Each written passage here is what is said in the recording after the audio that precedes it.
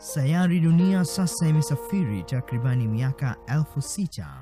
Kadri umri wake unavyoongezeka ndivyo inaonekana kuchakaa na kuwayawaya, kuashiria anguko kuu. Baada ya dhambi, Adamu aliona hapa si mahali petu, akahubiri habari hizi. Kupitia Nuhu tunaona nia ya Mungu ya kumkomboa mwanadamu. Abrahamu, watoto wake walipokea ahadi. Tunawaona wana wa Israeli pamoja na kuingia nchi ya ahadi hapa duniani, bado walitamani kuwa nyumbani, nchi ya ahadi. Tazama sasa, majanga ya asili, magonjwa, ajali, vifo, njaa, vita vimeutikisa ulimwengu huu. Swali kubwa ni hili: ni lini tutafutwa machozi? Sikia rafiki, Yesu amekuandalia makao, anakualika na atakuja kutuchukua, si mbali, nyumbani hatimaye.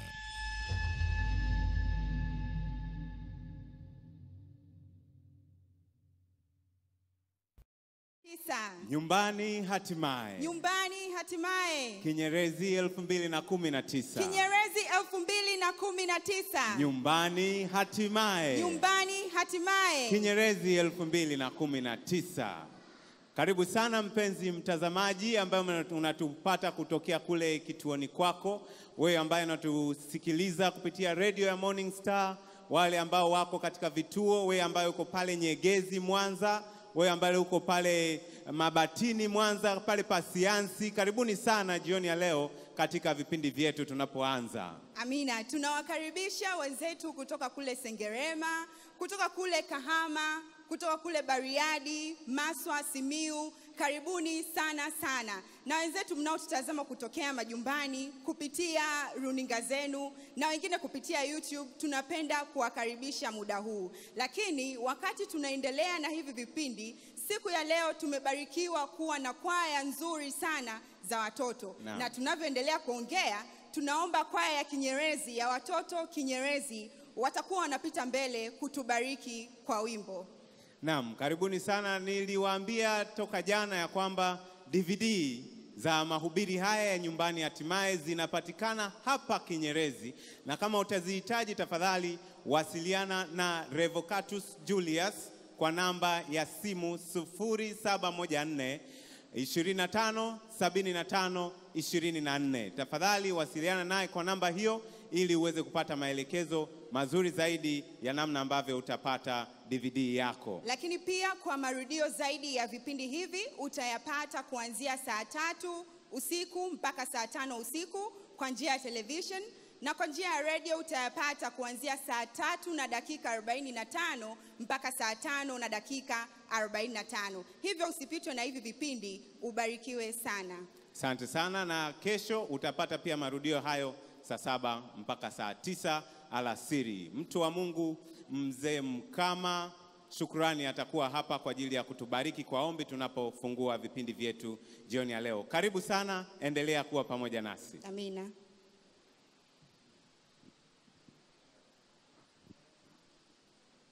Basi tusimame wote tunapomuita Roho kwa ajili ya mikutano hii. Tuombe. Tunakushukuru Muumba wetu kwa jioni ya leo. Tunakushukuru kwa ajili ya mikutano hii. Tunakushukuru kwa ajili ya Pastor Semba na Pastor Migombo wanavyobariki mikutano hii kwa jinsi unavyowatumia. Lakini zaidi tunakushukuru kwa kwaya mbalimbali, na tunakushukuru kwa ajili ya wasikilizaji na watazamaji katika vituo mbalimbali. Ebu Bwana, kwa namna pekee na kupitia watumishi wako hawa, kupitia nyimbo zinazoimbwa, uendelee kugusa watu wako. Na mwisho wa mikutano hii, Bwana, jina lako likainuliwe kupitia kituo hiki cha Kinyerezi. Tunapoanza sasa, ukawabariki watoto leo, ikiwa ni siku maalum ya kwaya za watoto. Bwana, ukawatumie watoto hawa kubariki mikutano hii. Ni katika jina lako Yesu tunaomba na kushukuru, amina.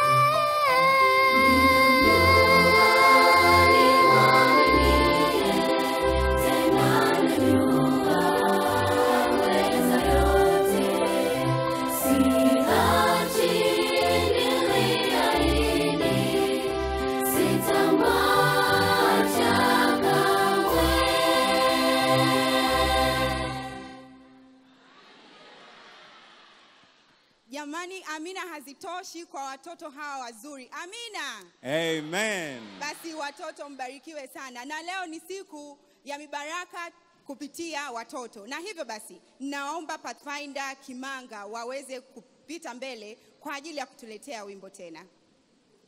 Naam, jana katika kipindi cha Kaya na Familia tulikuwa na somo zuri sana ambalo lilituambia juu ya mafiga matatu ya mahusiano katika ndoa. Je, unakumbuka hata figa moja? Je, unakumbuka yote matatu ama mawili? Beatrice, unakumbuka mafiga mangapi ya jana? Mimi nakumbuka matatu. Yote matatu. Yote matatu. Labda niwakumbushe moja wenyewe waendelee kusemaje. Nakumbuka figa la kwanza ni kuacha. Kuacha. Kuacha. Yes.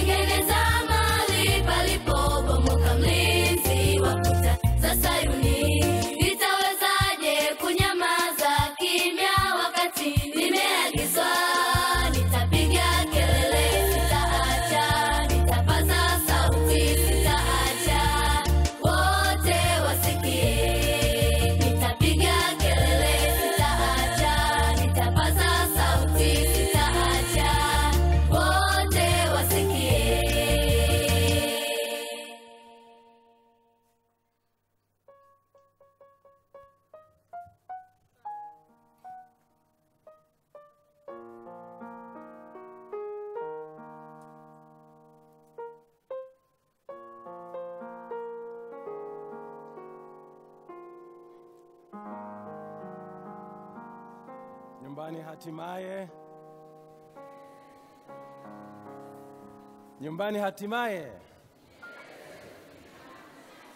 Uko kwenye vituo vyetu kila mahali, msikilizaji ulipo na mtazamaji, nyumbani hatimaye. Nashukuru kwa jinsi Mungu anavyowabariki na tunashukuru kwa jinsi mnavyotufuatilia kwenye mitandao yote ya kijamii katika sehemu mbalimbali ndani ya nchi ya Tanzania, nchi za jirani, huko Kongo, wale mlioko Marekani, mlioko China, rafiki zangu mlioko China, na wale wote ambao mnaendelea kubarikiwa na vipindi vyetu, tunawakaribisha sana na tunawaombea, tunawapenda na tunaamini kwamba Mungu anaendelea kuwabariki katika mfululizo huu wa masomo ya kaya na familia au mahusiano. Jioni ya leo ni siku nyingine tena. Wangapi wanafuraha kuwa hapa siku ya leo? Wangapi wanafurahi kuwa pamoja nasi katika sehemu zenu huko, iwe ni kwenye mabasi, kwenye daradara, kwenye maeneo ya starehe ambako mna ving'amuzi, iwe ni hotelini, kwenye baa, kwenye migahawa? Najua kwamba Mungu anawabariki. Nafahamu kwamba tunawaombea. Mimi binafsi nawaombea ili kwamba Mungu aendelee kuwasaidia kuwa na mahusiano bora katika hayo mahusiano ulionayo, uwe ni mchumba wako, iwe ni mke wako, ni mume wako. Lakini pia hata wazazi na watoto tunataka kuwa na mahusiano bora bila kujali kwamba ni mahusiano kati ya nani na nani. Kwa hiyo yale tunayojifunza kila siku hapa unaweza ukayatumia sio tu nyumbani, unaweza hata kuyatumia kazini, yale yanayofaa kutumika kazini. Na leo tuna somo zuri sana ambalo litakusaidia wewe na mimi kujua namna ya kuwasiliana katika mahusiano yetu. Lakini kabla hatujaenda huko, kwanza tujikumbushe kidogo kwamba jana tulikuwa na somo moja zuri linalohusu umoja katika nini? Umoja katika nini? Umoja katika ndoa. Ndio somo tulojifunza jana. Kwamba Mungu alipompatia Adamu mke, alitaka watu hawa wawili katika ile ndoa ya kwanza, hata kabla ya dhambi, watu hawa wawe na umoja. Lugha yao ibadilike, sio tena mimi au yeye, lakini lugha yao inakuwa sisi. Wale waliochagua kuishi pamoja kama mume na mke, waliofanya maamuzi magumu ya kuishi kama mume na mke, hawawezi kubaki kama walivyokuwa mara ya kwanza halafu ndoa yao ikawa nzuri. Lazima wajifunze kuishi kama sisi badala ya mimi na wewe, ili waanze kutafuta namna ya kuwa na umoja katika ndoa, hali ya umoja katika ndoa. Na hali hiyo isiwe tu katika nadharia, lakini iwe katika vitendo, ili hata shida zao zinapotokea katika nyumba zisiwatenge bali ziwalete karibu. Wawe watu ambao wamejifunza kufikiri, kuwaza kwa pamoja, hata kama tofauti zao zilikuwepo, lakini wajifunze kuzipunguza tofauti zao, wafike mahali ambapo wanawaza mambo yanayofanana, wanafikiria kwa namna ambayo inaweka karibu. Na tulikuwa na fungu ambalo tulilisoma jana mwishoni nikimaliza, ambalo ningependa kulirudia tunapojikumbusha somo la jana, ambalo kwa kifupi tulijaribu kuonyesha kwamba ndoa ina mafiga matatu: kuna kuacha, kuna kuambatana na kuna kuwa mwili mmoja. Kama kipengele chochote kati ya hivyo kina kasoro, hakijakamilika, kina mapungufu, basi kinafanya ndoa inayumba. Nadhani mtakumbuka mfano wa jinsi ambavyo huwezi kusonga ugali au kuweka chungu kikakaa sawa, kikapika chakula kizuri, kama figa moja halipo au kama figa moja ni fupi. Upikaji wa chakula utakuwa ni mgumu. Na ndivyo hiyo ndoa inavyotakiwa na familia zinatakiwa. Lazima mafiga yote yawe salama. Neno la mwisho ni hili. Petro anaandika, muwe na nia moja, wenye kufanya nini? Kuhurumiana, wenye kupendana kama ndugu. Wenye kupendana kama ndugu, Petro ana maana kwamba hawa sio ndugu. Halafu anasema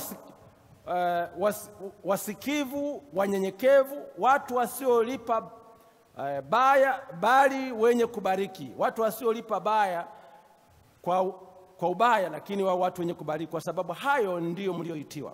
Katika fungu hili utagundua kwamba kuna mambo yale matatu ambayo kimsingi ndio tuyoyasema. Moja, ile hali ya kuwa na umoja katika nia zenu. Mnanuia pamoja, na kwa hiyo mnakuwa na mwelekeo, na kila mmoja anajua mnakoenda, na kila mmoja ana shauku ya huko mnakokwenda. Mipango yenu mmeiweka sawa. Hali hiyo inaleta umoja wa nia.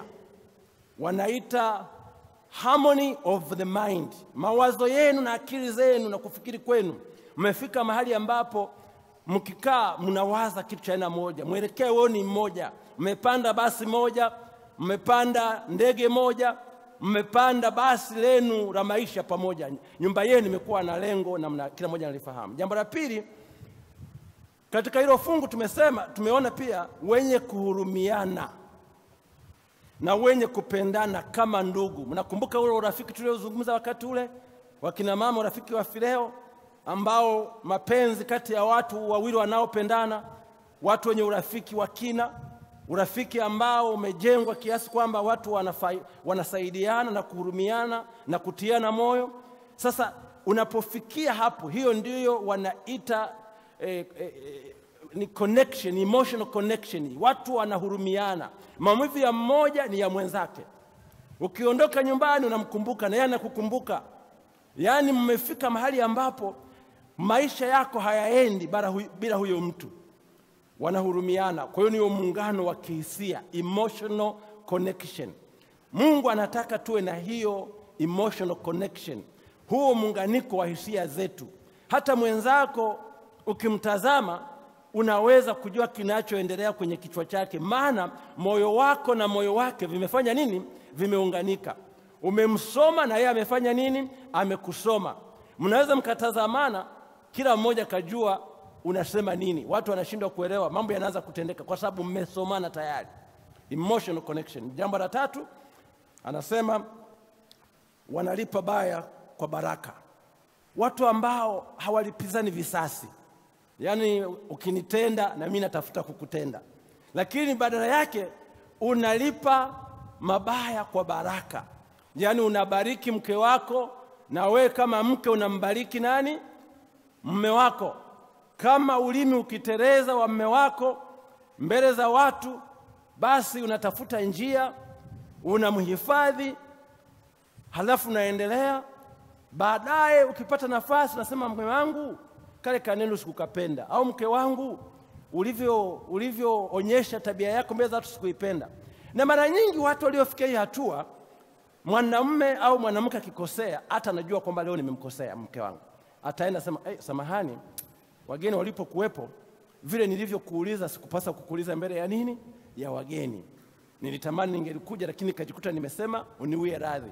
Yaani hulipizi baya kwa baya, bali unalipiza ubaya kwa kubariki. Jitahidi kubariki kila siku. Haya mambo yanapofanyika, basi umekuwa na ule umoja ambao Mungu alikusudia. Anasema nao watakuwa mwili mmoja. Lakini sio umoja wa kimwili tu, hata nia zao, hata mioyo yao iko pamoja. Bwana asifiwe sana. Sasa siku ya leo tunataka kuingia kwenye somo muhimu sana. Na kabla hatujafanya hivyo, ngoja tupate kuomba. Baba yetu mwema mbinguni, tunakushukuru sana kwa jinsi ulivyotupatia wote fursa ya kujihudhurisha mbele zako siku ya leo. Wengine wako kwenye nyumba za ibada wanaposikiliza kipindi hiki, wengine wako barabarani wanasikiliza kwenye redio, wengine wako makazini wanasikiliza kupitia YouTube na Facebook, wengine wako safarini, wengine wako kwenye sehemu za kazi zao lakini wanasikiliza. Mahali popote ambapo watu wako wanasikiliza, wasaidie kupata kitu cha kubadilisha maisha yao. Halafu uwabariki wao na wenzi wao na watoto wao na nyumba zao na familia zao. Tunaamini na kushukuru katika jina lako. Amen. Mawasiliano na hali ya umoja katika ndoa. Mawasiliano kwa lugha rahisi ni jinsi watu wanavyozungumza, watu wanavyopashana habari. Somo la leo lina makusudi matatu. Kusudi la kwanza ni la kukusaidia wewe na mimi kutambua jinsi ninavyowasiliana. Ni somo ambalo makusudi yake ni kukusaidia wewe na mimi kutambua. Inawezekana unajua, lakini kukusaidia kuona kwamba wewe huwa unawasiliana namna gani. Kusudi la pili ni la kukusaidia wewe na mimi kujua huyo ninayekaa naye, mke wangu, mume wako, hata watoto wako au wazazi wako, wanawasiliana namna gani, ni mtindo gani wanaotumia kuwasiliana. Jambo la tatu ni kuona namna mimi na wewe tunavyoweza kutumia hizo tofauti kuboresha mawasiliano yetu. Katika kisomo la leo hatumshutumu mtu. Bwana asifiwe sana. Hatuko hapa kusema wewe unavyowasiliana ni vibaya na mke wako anavyowasiliana ni vizuri, mume wako anavyowasiliana ni vibaya na wewe unavyowasiliana mwanamke ni vizuri. Tunataka tujitambue, tufahamu kwamba hivi mimi huwa nawasiliana namna gani na athari za kuwasiliana kwangu ni zipi, hasa kwa mtu mwingine ambaye anaweza kuwa na njia tofauti ya anavyowasiliana. Tuko pamoja ndugu zangu? Tuko pamoja? Bwana asifiwe sana. Kama tuko pamoja. Kwa ujumla, mawasiliano ni kitu muhimu, ni kitu ambacho huwezi kukikwepa. Huwezi kukwepa kuwasiliana na mtu. Huwezi kuishi ndani ya nyumba ukasema mimi bwana huyu mama siongee naye, huyu mama siongee naye, huyu baba siongee naye. Hata ukifanya mgomo lazima kuna siku lazima huo mgomo uishi. Na hata kukaa kimya nao ni mawasiliano. Kwa hiyo hata wakati watu wanapofika mahali hawataki kuongea, hayo nayo ni nini? Ni mawasiliano. Kwa hiyo huwezi kuepuka kuwasiliana. Ni moja ya vile vitu ambavyo mawasiliano yenyewe sio tatizo, lakini yanaweza kufanya tatizo kuwa dogo au kubwa, kutatulika au kutotatulika. Kwa maana hiyo basi ni muhimu leo tuweze kusikilizana vizuri. Kwa hiyo tunajua kwamba mawasiliano ni kitu cha muhimu sana, hakikwepeki. Lakini pia tunajua kwamba kuna vitu vitatu, angalau vitu vitatu. Vingapi jamani? Vitatu, huko mnaonisikiza. Kuna vitu vitatu ambavyo vinaweza kuathiri mawasiliano ndani ya nyumba, hata kati ya watu ambao wanapendana kabisa. Hata watu wanaopendana, wasio na shida kubwa, hivyo vitu vitatu vinaweza kuathiri mawasiliano. Na kama visipofanyiwa kazi, unaweza kutoka kwenye watu waliokuwa karibu sana wanaopendana, halafu pole ukatokea ufa kati yao kwa sababu kumetokea sintofahamu katika mawasiliano yao. Na vitu hivyo, cha kwanza ni shughuli nyingi. Ubize. Shughuli nyingi. Shughuli zimekuwa shughuli za utafutaji, shughuli za kazi, shughuli za kulea watoto, shughuli za kanisani, shughuli za msikitini, shughuli za kwenda kwenye ibada, shughuli za maisha haya. Na hizi shughuli sio lazima ziwe mbaya. Shughuli zinaweza kuwa ni za kawaida, ni nzuri, tena zenye tija. Lakini kuwepo kwa shughuli hizi kunafanya watu wasahauliwe. Jamani, mnaelewa sawa sawa? Shughuli nyingi, shughuli za maisha haya. Unaamka asubuhi, unaenda kwenye shughuli, unafanya hivi, uko busy na mambo yote mengine, lakini huna muda na mke wako na huna muda na mume wako. Shughuli nyingi zinaathiri mawasiliano, zinakuwa tatizo la mawasiliano. Jambo la pili ni tofauti ya vipaumbele. Kwenye hizi shughuli hizi watu wana tofauti katika vipaumbele. Kuna vitu kwa mtu mwingine ni vitu vya muhimu na kwa mwingine sio vitu vya muhimu. Kwa hiyo kuna conflict hapo, kuna tatizo la maslahi, mgongano wa maslahi. Wewe unajali kitu hiki na mimi najali kitu hiki, kwa hiyo natumia muda mwingi kwenye kufanya kitu hiki, na wewe unatumia muda mwingi kwenye kufanya hicho kitu. Huyu mwanamke anafanya mambo mazuri na huyu mwanamume anafanya mambo mazuri, lakini hivyo vitu hivyo ni vipaumbele tofauti, na kwa sababu ni vipaumbele tofauti, basi hiyo inaathiri mawasiliano. Kitu kingine ni uchovu kwa sababu ile ya shughuli nyingi na vipaumbele. Sasa watu wamechoka. Ukirudi nyumbani, kitu cha mwisho unachotaka ni kuongea. Jamani, mnanielewa sawa? Hicho ndio kitu cha mwisho ambacho nataka kuongea. Tena maongezi mengine ambayo na vikesi ndani yake. Maongezi yenye vikesi ndani yake. Viwe vya mama, viwe vya baba, viwe vya mtoto. Yani hayo ndio maongezi ya mwisho. Uko hapo tu, dada wa kazi, umeshapika chakula, haya weka chakula mezani. Hapo umeshavua viatu, umechupa kwenye kochi, umechoka. Sasa hivi vitu vyote hivi ni vitu vizuri ambavyo tunavifanya. Naomba niwaombe. Kama ndoa yako ni kipaumbele, kama mahusiano yako ni kipaumbele, hivi vitu vizuri hivi inaweza kuwa ndio adui wa ndoa yako. Lazima mume na mke iwe ni kipaumbele namba moja kama unataka kweli kutengeneza ndoa yako. Katika kazi zako, katika shughuli zako, lazima huyu mwanamke na huyu mwanaume awe ni kipaumbele. Katika vitu vinavyokuchosha, basi hiyo angalau naye huyo amekuchosha, maana ulikuwa unamhudumia. Bwana asifiwe sana. Umechoka kwa sababu ulikuwa unamhudumia, lakini umechoka kabla hujamhudumia. Kwa hiyo hawezi kuhudumiwa. Una vitu vitano vilivyokuchosha: mume hayumo wala mke hayumo. Mnanisikiza sasa jamani?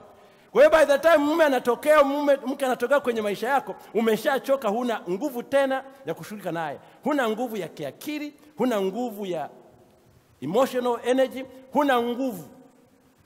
Kwa hiyo kama ndoa ni kipaumbele, basi hayo kwenye kipaumbele. Kesho tutakapokuwa tukizungumza hatua ya pili ya mawasiliano, maana hii ni part 1 leo. Ndio hiyo ambayo tumesema kwamba kama mtu ni kipaumbele, lazima awe na muda. Una muda wa kuongea na mume wako, una muda wa kuongea na mke wako, una muda wa kuongea na watoto. Lazima watu wapewe muda. Hebu fikiria katika siku nzima ya leo umeongea na nani? Na mke wako amepata sehemu kiasi gani, na mume wako amepata sehemu gani? Hata leo tu, fikiria tu tangu asubuhi. Kwa hiyo hivi vitu vitatu vinaweza kuwa ni tatizo. Kwa hiyo tunajua haya mambo ndio ukweli wa maisha. Sasa hebu tujitathmini kidogo. Tuangalie kwamba tunawasiliana namna gani. Hii ndio kitu ambacho nataka tufanye kidogo leo. Nisema kwamba makusudi ni kujua mimi nawasiliana namna gani na wewe unawasiliana namna gani, na kuona tofauti hizo zinavyoweza kuwa na shida. Kwanza, kuna tofauti ya jinsi wanaume na wanawake tunavyowasiliana. Huu ni ukweli. Kwa hiyo tu kwa kile kitendo cha kuoa na kuolewa, kuna namna wanawake wanavyowasiliana na mawasiliano yanayokuwa na tija kwao, na sisi wanaume tuna namna tofauti. Kwa hilo lenyewe tu ni kibarua cha kuanzia. Hicho ni kibarua cha kuanzia, kwamba nifanye jitihada za kujua wanawake wanawasiliana namna gani mimi kama Migombo. Lakini pia si kila mwanamke yuko sawa na mwingine. Huyu wa kwangu yukoje? Na ndio somo la leo. Na wewe mwanamke ujue kwamba hivi wanaume wakisema hivi wana maana gani. Kuna vile lugha tunaita ni azungumza kwa code, yani lugha anazungumza lakini sio hiyo kabisa, na maana kitu fulani. Wanaume wakisema hivi wana maana gani? Nikisema hivi ina maana gani kwa mwanaume? Lakini sio tu kwa mwanaume yeyote. Sasa utoke kwenye hiyo general hiyo, utoke kwenye ule ujumla wa mawasiliano, uje kwamba huyu wa kwako ambaye Mungu amekupatia yukoje. Namba 2, si tu kwamba wanaume na wanawake wana tofauti wanavyowasiliana. Jinsi tunavyowasiliana kwa sehemu kubwa ni matokeo na athari zinazotokana tulivyolelewa na mazingira tuliyokulia. Nadhani nimeeleza jinsi ambavyo sisi wazazi tunaathiri watoto wetu. Maana watoto wetu wanajifunza kwa kusikia na kwa kuona. Kwa hiyo miaka yote uliokaa na wazazi, uliokaa na mjomba, uliokaa na shangazi, uliokaa na baba mdogo au na mama mdogo, hiyo miaka hiyo imeweka kitu kwenye maisha yako. Ulivyoona wanawasiliana, imeweka kwenye kitu kwenye maisha yako. Kwa hiyo unapokuwa mtu mzima, kuna vitu ambavyo unafikiri ni vya kawaida au vinatija, lakini kumbe vinawaudhi watu wengine, haviko sawa. Na wewe umevirithi. Lakini kwa sababu ni vitu ulivyojifunza, inawezekana kama sio vizuri, ukaweza kujifunza kutokuvifanya. Kwa hiyo ni muhimu sana tunapokuwa tukijifunza namna ya kuwasiliana, tuwe tunarudi nyuma. Tunaangalia kule tulikotoka, historia ya maisha yetu, mahali tulipopitia, tulivyolelewa, kwamba hayo malezi na uzoefu wetu umetuathiri kiasi gani, na je, unaweza kuwa unaleta athari gani kwenye nyumba, kwa sababu huyo unayekaa naye na yeye ana uzoefu tofauti na wako. Kwa hiyo kuna kugongana hapa, kila mmoja anakuja na begi lake, halafu yote yamechanganyikana hapo. Mwanzaka anakabili begi lako rangi yake sio nzuri, anasema hii ndio nzuri, wewe yako ndio sio nzuri. Anaambia lugha yako sio nzuri, anasema mimi lugha yangu ina shida gani? Mimi nadhani lugha yako sio nzuri. Kwa hiyo unaona kila mmoja anafikiri kwa namna tofauti tumekuja nao. Kwa hiyo ni vizuri kuangalia jinsi wazazi na ndugu walivyotuathiri na mazingira tuliyokaa. Kuna lugha zingine zinazokuwa sahihi katika mtizamo wangu na kule nilikotokea, lakini lugha hiyo hiyo nikiipeleka kwa mke wangu siwe sahihi. Nitawapa mfano. Jana niwaambia leo, nilikuwa kwenye nyumba ambayo baba na mama wanaongea, na sisi watoto tunaongea, tunaweza kujichanganya kwenye mazungumzo yao tukaongea. Naweza kumtaminia mama, hata baba alipofariki wakati mwingine anamwambia mama, wewe baba alikuharibu sana, utatupa shida wewe. Sasa amekufa ndio tunajua kwamba kuna kibarua hapa. Naweza kumwambia mama hivyo, akacheka, hamna shida. Mke wangu akisikia akasema, wewe unamwambia mama yako hivyo? Lakini hiyo ni lugha tumezoea. Lakini kwa mke wangu hiyo sio lugha ambayo walizoea. Kwa hiyo nikienda nikimtania mke wangu, nimekuwa huru, nikamtania nikifikiri atarespondi positively, atarespondi kwa namna yao ni nzuri, anashangaa. Kwa hiyo lazima nijifunze kwamba haya mazingira niliyokuwa yamenifanya niwe na tabia fulani ambayo naweza kuona ni nzuri, lakini ikawa ni changamoto kwa mwingine anayekaa naye. Mnanielewa ndugu zangu? Kwa hiyo huko nilikotoka na huko ulikotoka kumetuathiri. Lakini pia hiyo naye sema kwamba ni tabia nzuri kwetu, inaweza kuwa sio tabia nzuri kwa mtu mwingine. Au akaona kwamba na wewe umezidi na matani yako. Mwingine akasema, jamani sasa urelax kidogo, usitembee kila siku kama unaenda kanisani au msikitini, relax kidogo. Jamani, hivyo ninavyoona navaa tai, kuna wakati navua tai na koti. Uongo kweli jamani? Hapa niko kwenye kazi maalum. Sasa nikienda hivi nyumbani navaa tai, mpaka chumbani navaa tai na koti. Kweli hiyo nyumba itakalika jamani? Kuna wakati navaa kaptura. Sasa wakati mwingine nataka kurekebisha hali hewa, yani kwamba yapo mazoea, lakini lazima pia uangalie unayekaa naye amezoea namna gani. Sasa pia kila mmoja wetu, jambo la tatu, ana mtindo tofauti wa namna anavyowasiliana. Sasa ukiacha hayo malezi na mazingira tuliyokulia na athari za kila mahali tulikopita na labda elimu yetu, kuna wengine mmepitia kwenye vyuo, mnafundishwa somo la mawasiliano, communication skills, na wengine mnafanya kazi baada ya muda mrefu na uzoefu wa kazini. Sasa umejifunza kuwasiliana kwa namna moja au nyingine, lakini labda huyo mwenzako hajapata huyo fursa. Unaona? Kwa wakulima unaosikiliza, kuna lugha za wavuvi na kuna lugha za wakulima. Sasa umeoa mtoto wa mkulima na wewe ni mtoto wa mvuvi, na mlikuwa mkienda huko ziwani, basi mnazungumza maneno huko ambayo ni ya wavuvi, ambayo yanaonekana ni ya kawaida huko ziwani. Ukija kwa mkulima huku inakuwa ni shida. Lakini sio hivyo pia, inawezekana umeoa kabila lingine. Kuna lugha ambazo hazina shida kwenye kabila moja, na kabila lingine hizo lugha zina shida. Mnanielewa ndugu zangu? Unaongea na mtu anasema, jamani huyu mtu hana haya. Kwingine ni sawa sawa tu, hakuna shida. Kwa hiyo hizo tofauti lazima uziangalie. Kwa hiyo kila mmoja baada ya hapo anatokea kuwa na namna anavyowasiliana. Sasa ningelipenda tuangalie hizo aina mbalimbali za watu wanavyowasiliana, na naomba ujiaone katika haya tunayokwenda kuyajadili, na pia umuone mume wako, umuone mke wako. Kuna watu wanaowasiliana kwa aidha kushusha ndege au kufurahia safari. Waingereza wanasema land the plane au enjoy the ride. Shusha ndege au furahia safari. Watu wanaowasiliana kwa mtindo wa kushusha ndege. Ndege iko angani, imefika karibu na uwanja wa ndege wa Mwalimu Nyerere, inashushwa. Ni aina ya watu ambao kwa kawaida au huyu mtu anachojali au anachotafuta ni njia fupi ya kufikia lengo la mazungumzo. Hajali alivyofika, yeye anataka kufikisha ujumbe. Hao watu hawafai kwa mfano kutoa habari za msiba.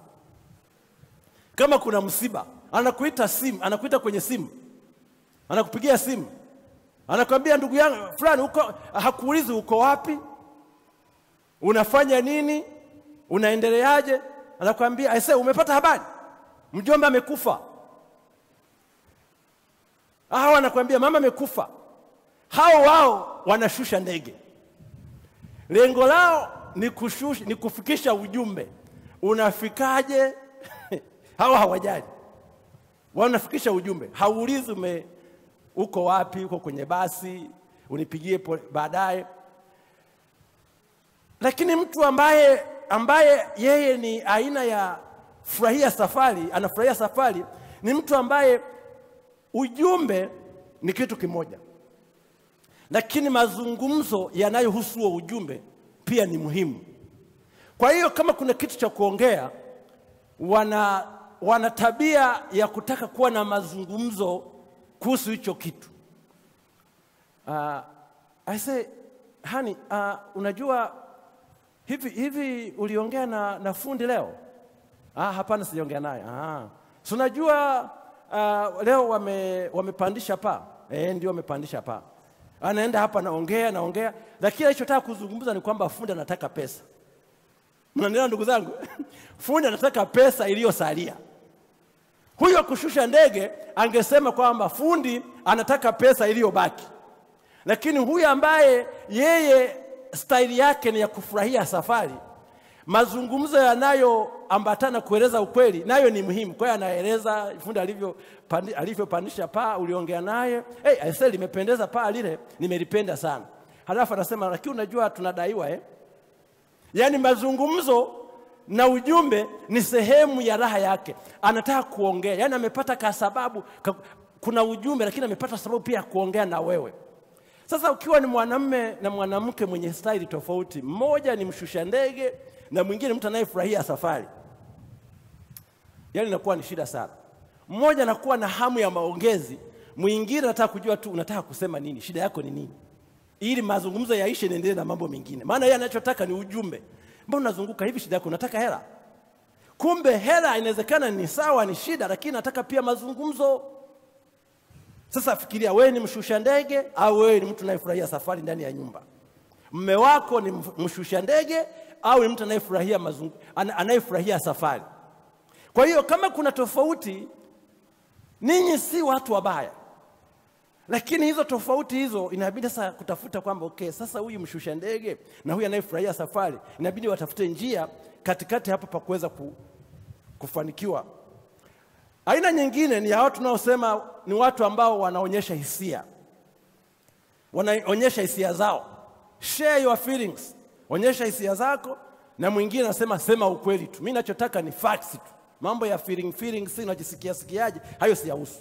Kuna watu wawili ambayo mmoja aidha mwanaume au mwanamke, yeye anapoongea, huyu mtu anayewasiliana huku akionyesha hisia zake, anakuwa na hisia na vitu anavyoongea navyo. Hata akikusimulia kitu cha furaha, yeye unamsikia kabisa akifurahi kwenye mazungumzo. I say, yani ile mboga ilikuwa tamu. yani unakichovya ugali kwenye ile mboga kabisa unasikia ina raha sana. Yani mpaka wewe mwenyewe unaweza kusikia ugali aliyokula mtu akikusimulia uliokuwa mtamu. Anahisia na huo ugali. Anahisia na bosi wake aliyemfanyia kitu kizuri. Anahisia na mtoto wake aliyefaulu mtihani. Sasa kata katoto kakwenda nakapenda, kamesoma lakini Mungu amekasaidia, kamefaulu bwana, kamekuwa na division 1. Kuna hisia humo ndani, unazisikia hisia kwenye mazungumzo. Sasa mwenzako anaweza kuwa sio mtu ambaye anazungumza kwa kutumia hisia. Yeye, yani huyu wa hisia huyu, kuwe na huzuni na furaha, utaisikia huzuni yake kwenye mazungumzo, utaisikia furaha yake kwenye mazungumzo. Kama ni kitu cha kuchekesha atacheka, kama ni kitu cha kuumiza utamsikia kuumia. Yani unamsikia, ukimsikia unapata ujumbe tu, sio ujumbe tu, pamoja na hisia zake anavyohisi kitu hicho. Sasa kwa upande mwingine, huyu msema kweli huyu ambaye yeye anachotaka ni ukweli tu. Mtoto amefaulu. Sasa tujiandae karo. Mtoto amefaulu, tujiandae nini? Karo. Hakuna kuonyesha furaha, hakuna sifa, hakuna kufikiria jinsi watoto wengine ambavyo hakufaulu kama mtoto wetu. Huyu mtoto tutamfanyia nini sasa? Mtoto amefaulu form 4, tutafute karo ya form 6. Yeye anachotaka ni ukweli, alifaulu, na ukweli mwingine wa pili, kuna hela ya kwenda mbele. Amemaliza hapo. Sasa wewe umehangaika hapo, tumfanyie kapati basi. Yeye ameshahama, mtoto alifaulu. Lengo lilikuwa ni kufaulu na amefanya nini? Amefaulu. Sasa kazi ya pili huko anako kwenda. Kwa hiyo hapo kwamba ni mama au ni baba anaanza tu, sasa sikiliza. Unajua ukienda huko inabidi usome, sio kama hii ilikuwa rahisi. Inabidi uanze usome. Yani hata hajamaliza sherehe ya kufaulu, ameshaanza kuambiwa anavyotakiwa kusoma sana, asifanye mchezo. Yani hata ile kufurahia haya mafanikio kidogo mtu aliyoyapata, hakuna muda huo. Hakuna muda. Mambo ya feeling hapa, mambo ya kusikia hisia hayapo. Ukweli tu. Umefaulu, kuna kazi mbele yako. Kwa hiyo kama mna watu wawili ambao ni tofauti, mmoja ni huyu ambaye anapowasiliana anataka kuchanganya na hisia anavyojisikia, na mwingine anataka makavu tu. Yani lugha yake ni makavu tu. Yani maneno yake anachotaka ni ukweli, ubaki ukweli, hakuna hata unyevu kwenye maneno yake. Yani maneno hayana unyevu wala umande, ni makavu tu. Sasa tofasiri ya huyu ambaye ni mtu ambaye anawasaidia kutumia hisia, anaanza kufikiria huyu wewe labda wewe ni mkatili au hujali. Lakini kumbe tatizo ni hiyo staili ya kuwasiliana. Sasa wewe ni mtu nayependa kuwasiliana kwa kushirikisha hisia zako, au wewe ni mtu ambaye wewe ukweli ni ukweli tu? Na shida ya hawa watu ambao wanapenda tu ukweli tu baki hivyo hivyo, huwa pia wanafikiria kwamba, wanaona kwamba kuweka hisia kwenye mazungumzo kuna haribu mazungumzo yenyewe. Yani hawa, ukiwa na kitu kimekuhuzunisha unajifanya unalia, wanakuacha ulie kwanza ndio warudi kuongea na wewe. Hawatakaa hapo na wewe wakingoja ulie, wanaondoka, maana sasa hiyo inaharibu mazungumzo. Sasa wewe sikiliza, nenda kamalize kulia kwanza, kimeweza kulia uje tuongee. Hamna cha kusema sasa sikiliza mke wangu au sikiliza mume wangu, pole, najua inauma kumpoteza baba au inauma kufanya hivi, kuna kitu kimekuumiza, labda kuna bosi amekufuta kazi bila sababu za msingi au namna gani, kufariji. Hamna. Wewe shughulikia maumivu yako kwanza, ukimaliza nitakuja tumalizie. Kwa sababu hisia hizo zinaharibu. Kwa hiyo tumeona hiyo ya pili. Ya tatu ni aina ya watu ambao tunaita they think loud, wanafikiria kwa sauti. Hawa inakuwa shida kama wamekaa na watu ambao wanasema hebu tupeane zamu kuongea. Kwa mko kwenye mazungumzo, huyu mtu anayefikiria kwa sauti huyu mtu akiwaza kitu tu, iwe ni swali, hajali unaendelea kuzungumza, yeye anaingia huko katikati kwenye mazungumzo na anaanza kuambia vya kwake. Kwa hiyo sasa ukiwa na mtu ambaye tunaita introvert, mtu ambaye ni wa kimya, ukiongea juu yake, yani ukiongea wakati anaongea, kwanza kuongea kwenyewe ni shida. Kuna watu ambao kuongea ni shida. na amejitahidi nataka kuongea. Sasa wewe unayefikiria kwa sauti, wazo likija tu unaingia kwenye mazungumzo. Hujali mtu anaongea. Ni kama umemzima basi ananyamaza, hataki kuongea tena. Kwa sababu anaona kuna shida. Kwa sababu hawa watu wengine upande wa pema sema hebu tupeane zamu, wao wanafikiria kama mahakamani hivi. Wanaowasiliana kwa mtindo wa hebu tupeane zamu, wanatumia kanuni ya haki na usawa kama msingi wa mawasiliano. Kwao mawasiliano ni kitu rahisi. Wanasema ongea kwanza, halafu ukimaliza na mimi nitaongea. Kwa hiyo sasa wakianza kuongea na hawajamaliza, na wewe kaingia kwenye mazungumzo kwa sababu kuna kitu umekifikiria, unaona kama utachelewa kama usipokisema, unawakatisha tamaa katika mazungumzo. Tuko pamoja ndugu zangu? Sasa wewe ni yupi? Ni mtu anayefikiria kwa sauti ambaye ni rahisi kuingilia mazungumzo, au ni mtu ambaye anasema hebu tupeane zamu? Nataka kumaliza kwa mambo manne ya haraka hapa ambayo nadhani yanaweza kusaidia katika mambo. Kitu cha kwanza kabla sijaenda huko, sababu za hizi tofauti ni kwamba nijitathmini na wewe jitathmini.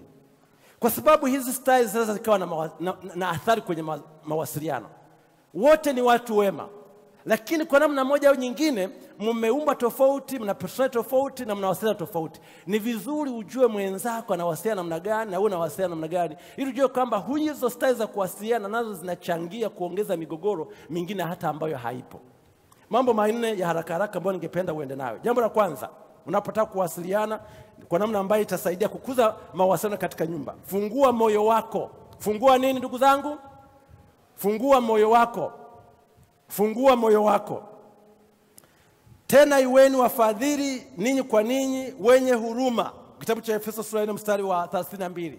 Muwe na huruma. Fungua moyo wako. Share emotions. Muungano wa hisia lazima upewe kipaumbele kwa kila mwanamume na mwanamke, kwa sababu katika uzoefu wangu mdogo ni vigumu sana kukuta watu wawili ambaye mmoja jambo la hisia sio la muhimu. Fungua moyo wako. Mruhusu mwenzako aeje kwenye maisha yako. Funguka. Tumia lugha ya hisia. Useme tu kila wakati mimi nafikiri, mimi nadhani. Wakati mwingine sema ninahisi, ninajisikia. Wakati mwingine unaweza kuwa huna ukweli, unajisikia, unahisi. Tujizoeze kutumia hizo lugha ambazo zinaonyesha kwamba na wewe una hisia ambazo unataka kushiriki na mwenzako. Jambo la pili, uwe na uwezo wa kusikiliza. Uwezo wa kusikiliza. Kuna watu wana changamoto. Wote tujifunze kusikiliza. Mwenzako akiwa na jambo, msikilize. Katika kitabu cha Yakobo 1:19 anasema basi kila mtu na awe mwepesi wa kusikia, bali si mwepesi wa kusema wala kukasirika. Jifunze kumsikiliza mwenzako. Methali 18:13 inasema yeye ajibuye kabla hajasikia ni upumbavu na aibu kwake. Usijibu kabla ya kufanya nini?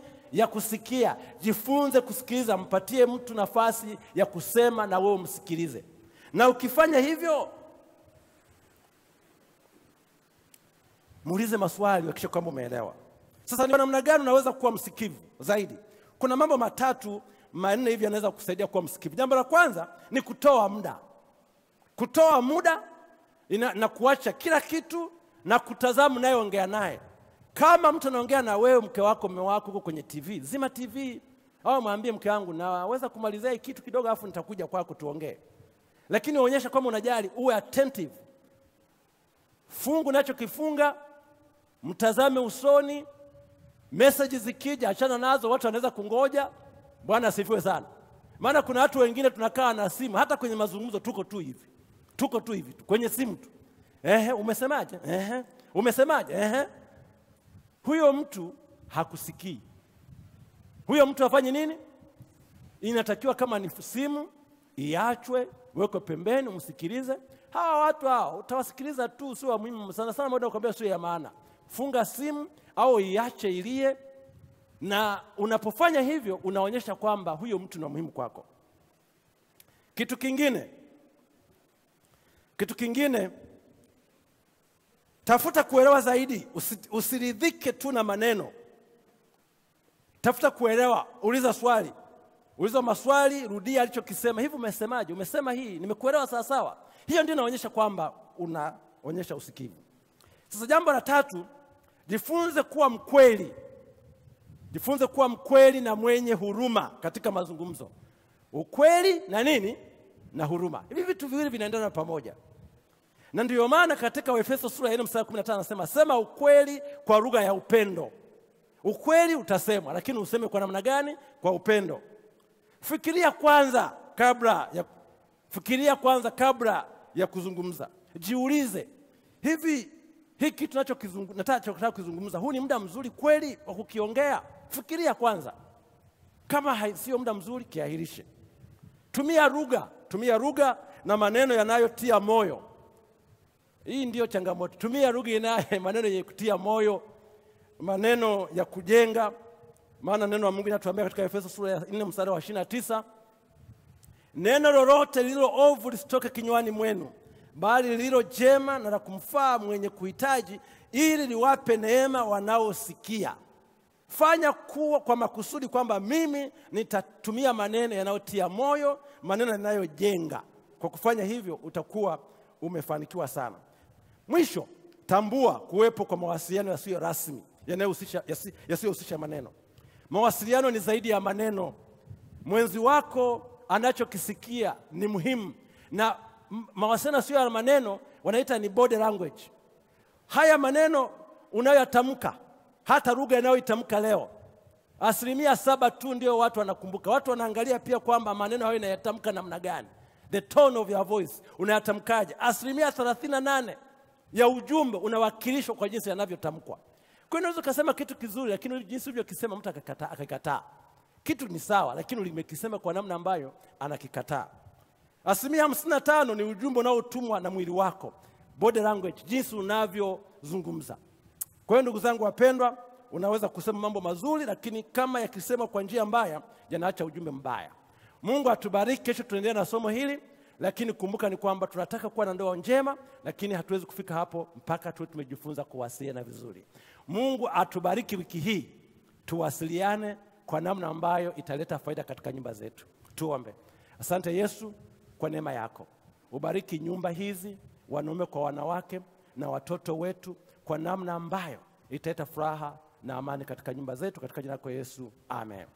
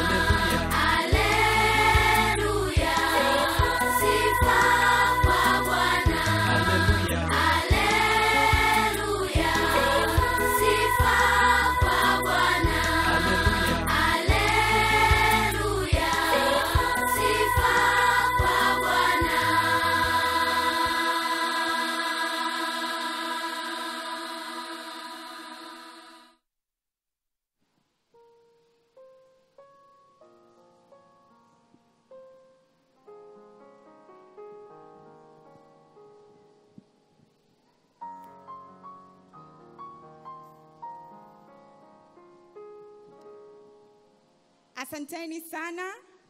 Vijana wazuri, watoto wazuri kabisa. Amina tena kwao. Amen. Mbarikiwe, hakika siku ya leo imekuwa ya baraka sana na watoto wametubariki sana. Naam, Beatrice, sasa tuna taarifa chache kwa baadhi ya vituo ambavyo vimetutumia taarifa kutoka kule vituo mbalimbali. Tuna kituo cha Nakatunguru kule Ukerewe. Wanatupata mubashara na kila siku watu 200 kule kisiwani Ukerewe wanahudhuria mahubiri pale jioni. Lakini tunacho kituo pale Nyegezi Mwanza, pale stendi ya mabasi, na tayari pale watu 11 wamejitoa kwa ajili ya ubatizo. Mbarikiwe sana watu wa Nyegezi, endeleeni kuwa pamoja nasi. Lakini tuna kituo pale Nandala wamefungua kituo pale katika stendi ya mabasi Nzega. Kama umewahi kupita maeneo hayo, kituo kipo pale na watu wanaendelea kubarikiwa. Amina. Lakini kule stendi ya Rungwe, Beatrice, pale Mbeya watu 80 wanafuatilia mahubiri kila siku. Amina. Lakini Omolo kule Heri Adventist Mission kutokea Kigoma wanazidi kubarikiwa kila siku na wanatufuatilia. Mungu awabariki. Na Gilgal Mission kutoka Njombe, mbarikiwe.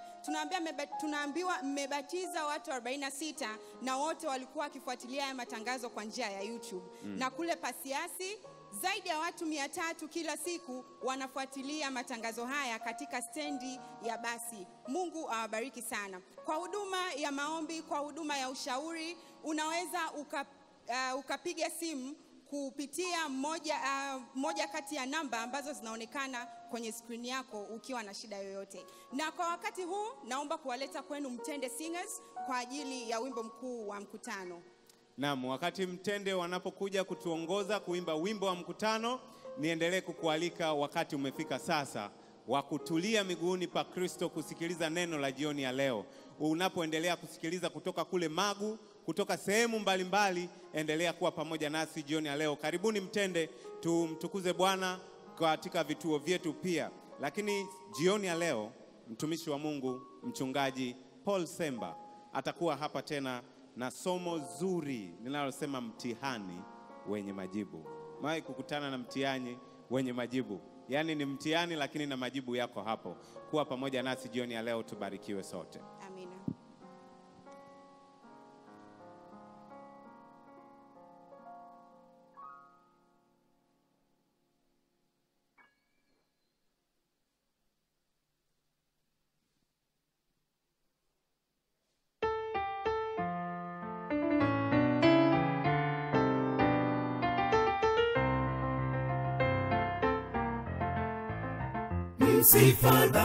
Msifadhaike mioyoni, mwaminini Bwana Mungu.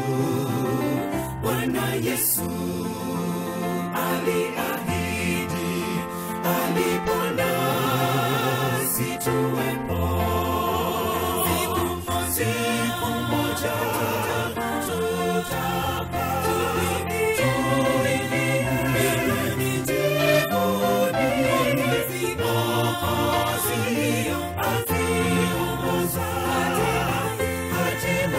tutafika nyumbani.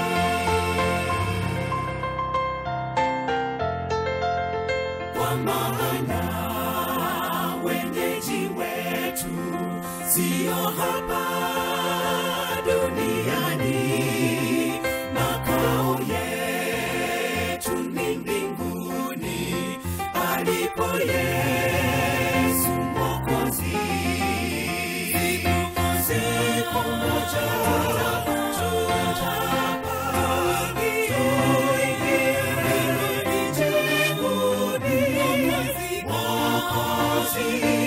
akiongoza, hatimaye tutafika nyumbani.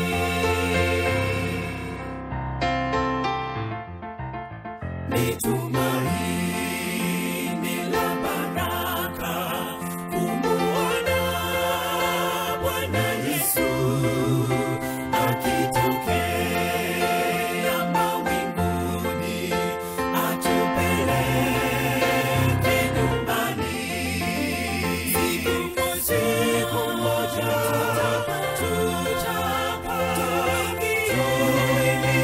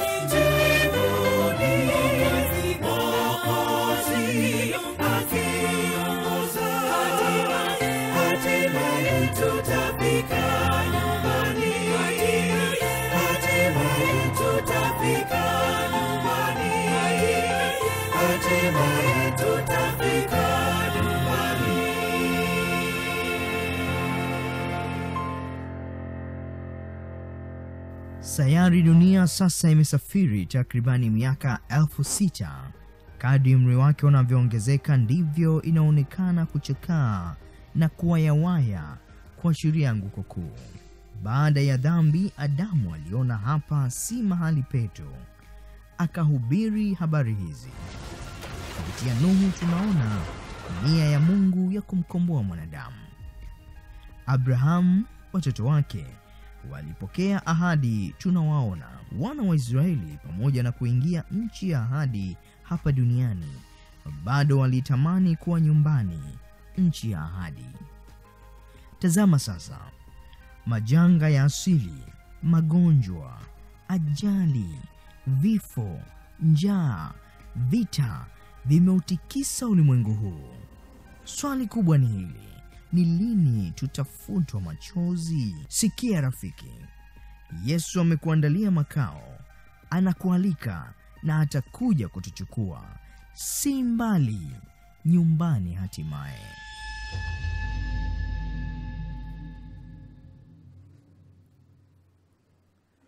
Simbari nyumbani hatimaye. Kinyerezi mwaka 2019.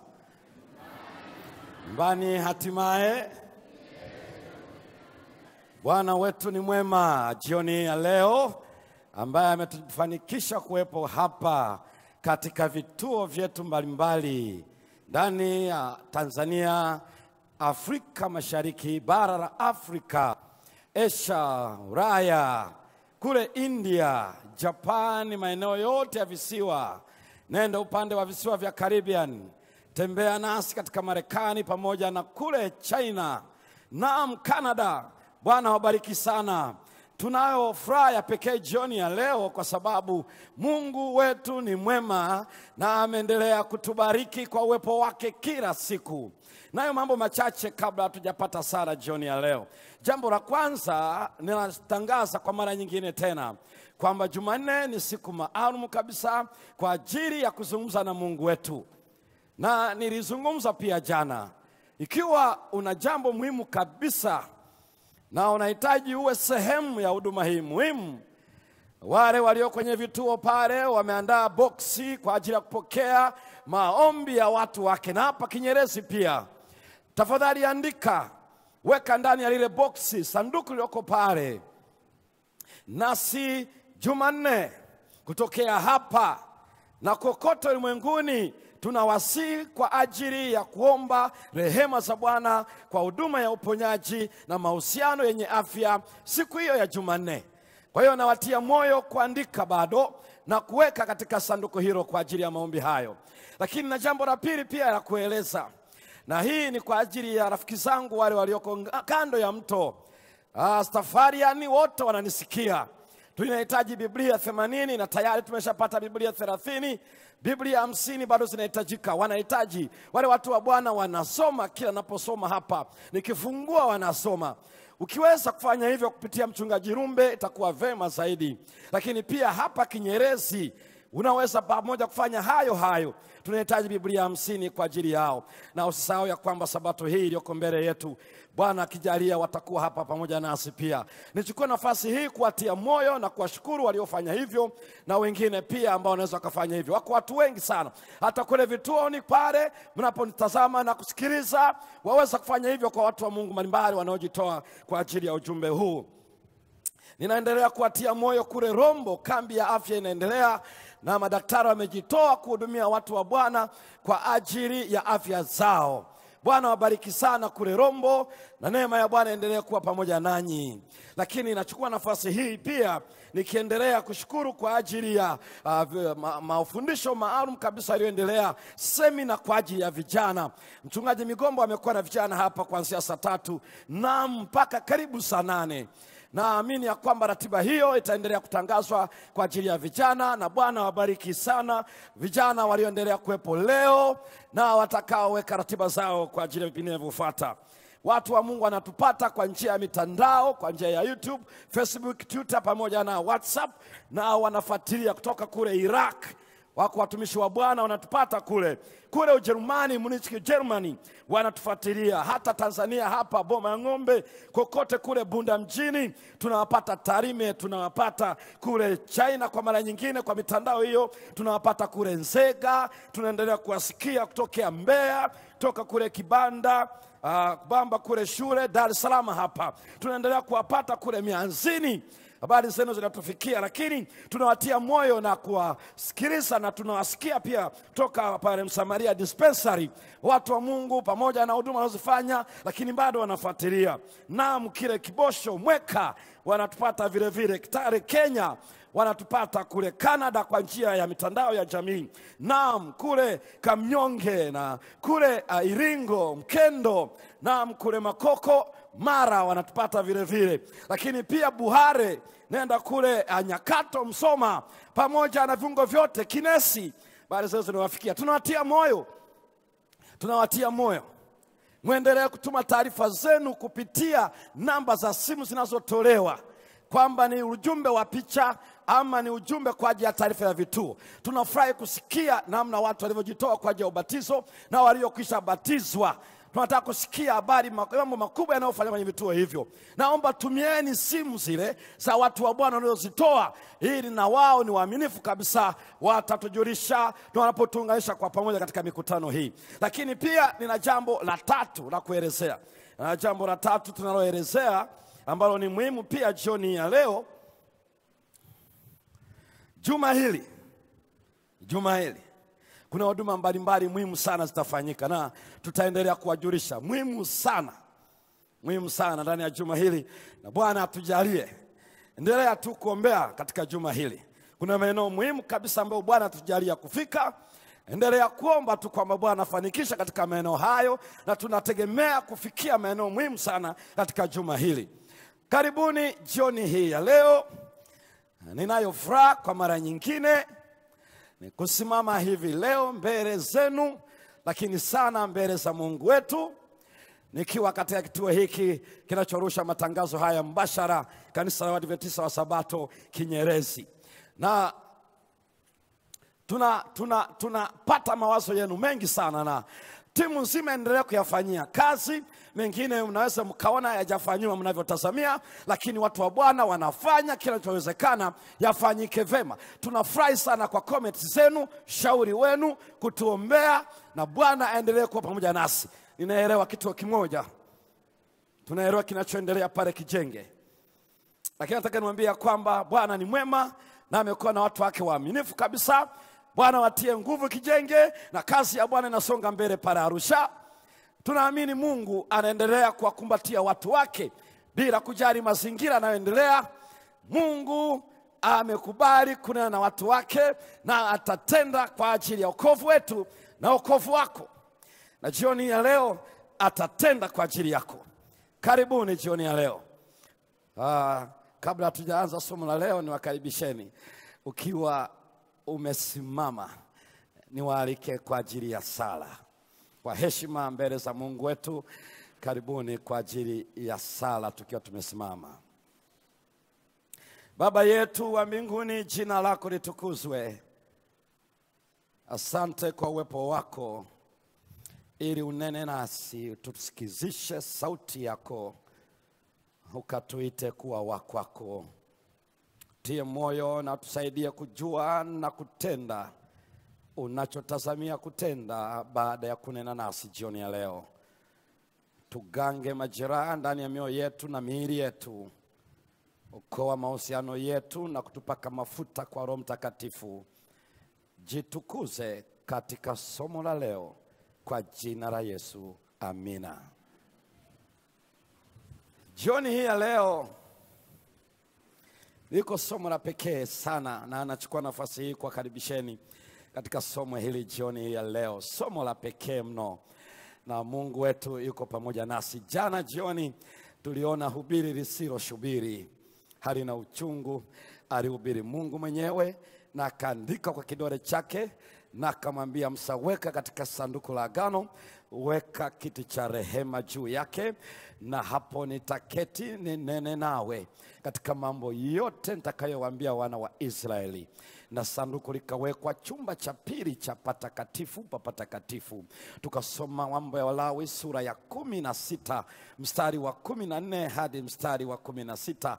Damu ya wote waliotenda dhambi hawajawahi kusamehewa na dhambi zote kufutwa, mpaka ile damu iliyobeba hatia yao, hukumu ya kifo cha kila aliyetenda dhambi, ilipokwenda mbele za Bwana aliyeketi juu ya kiti cha rehema kilichoshikana na sanduku la agano. Damu iligusa kiti cha rehema, damu iligusa sanduku la agano, damu ilinyunyizwa upande wa mashariki. Tutaendelea kuona kwa nini upande wa mashariki. Ndugu zangu, jioni ya leo, baada ya kuona ni hubiri aliyohubiri Mungu mwenyewe na akaandika yeye mwenyewe, tuliona linahusu tabia yake. Yeye anayo tabia. Tabia ipi? Yeye ni pendo. Na ndio tuliona katika Injili ya Yohana sura ile ya 13 na tukasoma mstari wa 34. Biblia inaposema amri mpya na wapeni, pendaneni. Sio kwamba ni mpya katika kupenda, ni mpya katika kiwango cha kupenda. Maana tulisoma Kumbukumbu la Torati sura ya 6 na mstari wa 5. Pende Bwana Mungu wako kwa moyo wako wote, kwa akili yako yote, kwa nguvu zako zote. Na kisha tukasoma Mambo ya Walawi 19 na mstari wa 18. Pende jirani yako kama nafsi yako. Kwa hiyo anaposema ni amri mpya, si katika kupenda, lakini katika kiwango cha kupenda. Yaani unaposoma Injili ya Yohana sura ya 15 na mstari wa 14, hakuna mtu mwenye upendo mwingi kama huu wa mtu kutoa uhai wake kwa ajili ya rafiki zake. Hicho ndicho kiwango tumeitwa, kumpenda Mungu kwa gharama ya kufa kwa ajili yake. Maana atatuita tukifufuka, yeye atatufufua na kupaa pamoja naye. Na ametuita kuonyesha hivyo hivyo kwa rafiki zetu, wanadamu wenzetu, maana hao pia ni watoto wa Mungu. Ndio maana tukaangalia hubiri lote kuanzia amri ya kwanza mpaka ile ya 10 imegawanyika ni mbao mbili za mawe. Kwa nini mbao mbili za mawe? Ndio tukasoma Mathayo sura ile ya 22 mstari wa 36 hadi mstari wa 40. Amri iliyo kuu ndio hii: pende Bwana Mungu wako. Nayo ya pili yafanana nayo: pende jirani yako kama nafsi yako. Ndio maana sio mbao 2 3, wala sio mbao 4, wala sio ubao moja, ni mbili. Maana ubao wa kwanza umebeba amri 4, na hizi zinahusu upendo kwa Mungu. Amri ya kwanza, usiwe na miungu mingine ila mimi. Amri ya pili, usijifanyie sanamu ya kuchonga. Amri ya tatu, usitaje bure jina la Bwana Mungu wako. Amri ya 4, kumbuke siku ya Sabato itakase. Hizo zote zinahusu uhusiano kati yetu na Mungu pekee. Lakini zile zinazofuata 6 zinahusiana na mwanadamu na mwanadamu. Ndio maana inaanza waheshimu baba yako na mama yako. Inahusu mwanadamu. Inakuja usiue, huwezi kumuua Mungu, la utamuua mwanadamu. Hiyo nayo inahusu mwanadamu. Ya 7, usizini, huwezi ukazini na muumbaji wako, utazini na mwanadamu. Usizini. Naam, usiibe. Amri ya 8, usimwibie mwanzako. Amri ya 9, usishuhudie jirani yako uongo. Jirani ni nani? Jirani mwanadamu. Na ya 10, usitamani. Kwa hiyo ndio maana ni mbao mbili. Ya kwanza uhusiano kati yangu na Mungu, na ya pili uhusiano kati yangu na wanadamu. Na ndio maana Yesu anasema mkinipenda mtazishika amri zangu. Hiyo ni kitabu cha Injili ya Yohana sura ya 15 mstari wa 14. Naam, bado sio tu Yesu mwenyewe anavyosema hivyo. Bado Yohana aliyeishi naye miaka 3 anaandika waraka wa kwanza Yohana sura ile ya 2 mstari wa 2 na wa 3. Katika hili tunajua ya kwamba tunamjua yeye ikiwa tunazishika amri zake. Na yeye asema anamjua wala hazishiki amri zake ni mwongo, wala kweli haimo ndani yake.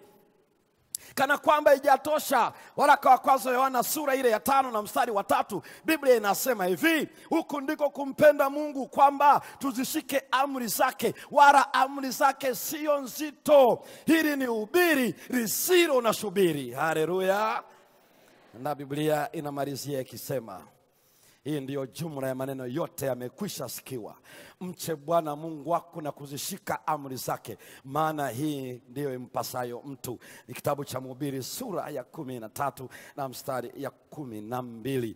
Na hebu tusogee pamoja nami jioni ya leo katika somo linalosema la pekee sana ndani ya dakika hizi 40. Somo la pekee na somo ambalo linanitia moyo na watu wa Mungu dunia nzima. Ninafurahi kushiriki pamoja nawe. Mtihani wenye majibu. Mtihani wenye majibu. Mtihani huu ni wa pekee sana. Ni mtihani lakini wenye majibu.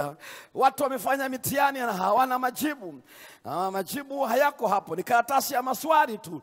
Lakini hapa Mungu anatupatia mtihani na unayo majibu. Majibu yake. Na tunaenda kuona majibu yanatokea wapi wapendwa, na halafu anayeweza kujipenyeza achanganye majibu. Lakini habari njema ni hii, majibu yote yako kwenye neno la Bwana. Haleluya. Soma pamoja nami katika katika kitabu cha Isaya sura ya 35 na mstari wa 8. Isaya 35 mstari wa 8. Na hapa neno la Mungu linasema, Isaya 35 mstari ule wa 8. Na Mungu wetu ni mwema sana, ametupatia majibu ya kutosha. 35 mstari ule wa 8. Biblia inasema maneno haya. Nasikiliza maneno haya. Na hapa patakuwa na njia kuu, na njia nayo itaitwa njia ya utakatifu. Wasio safi hawatapita juu yake, bali itakuwa kwa ajili ya watu hao wasafirio, wajapokuwa nani? Wajapokuwa nani? Wajinga. Sikiliza mpendwa, hata kama wajapokuwa wajinga hawatapotea katika njia hiyo. Ni njia kwa ajili ya wasafirio. Ni njia ambayo watu wa Mungu wanasafiri.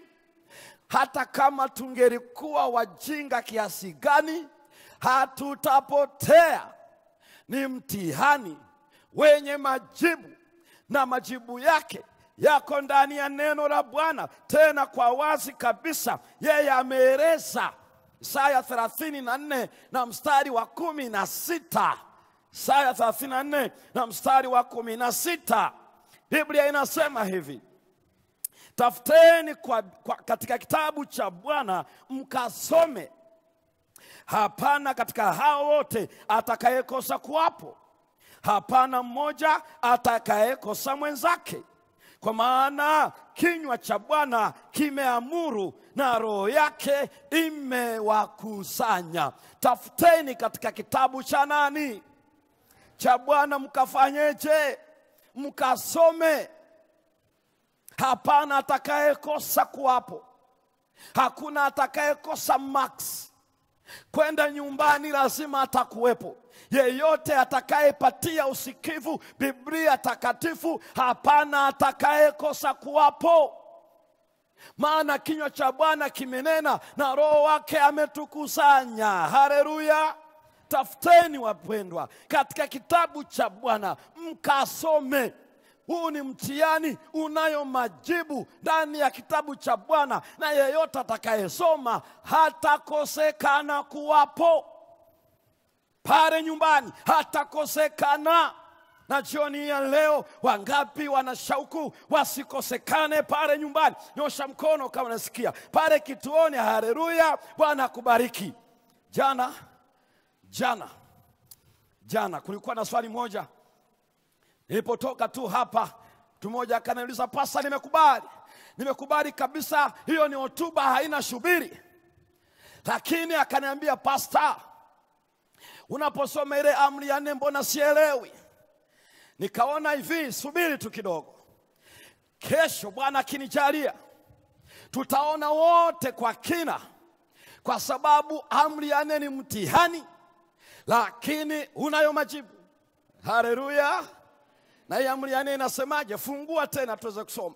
Fungua pale ulipo. Kitabu cha Kutoka sura ile ya 20 na mstari ule wa 8 hadi mstari wa 11.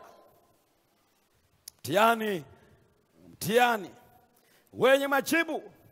Kutoka sura ya 20 mstari ule wa 8 hadi 11. Biblia inasema hivi, ikumbuke siku ya Sabato itakase.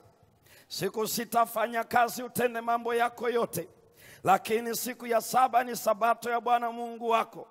Siku hiyo usifanye kazi yoyote, wewe wala mwana wako, wala binti yako, wala mtumwa wako, wala mjakazi wako, wala mnyama wako wa kufuga, wala mgeni aliye ndani ya malango yako.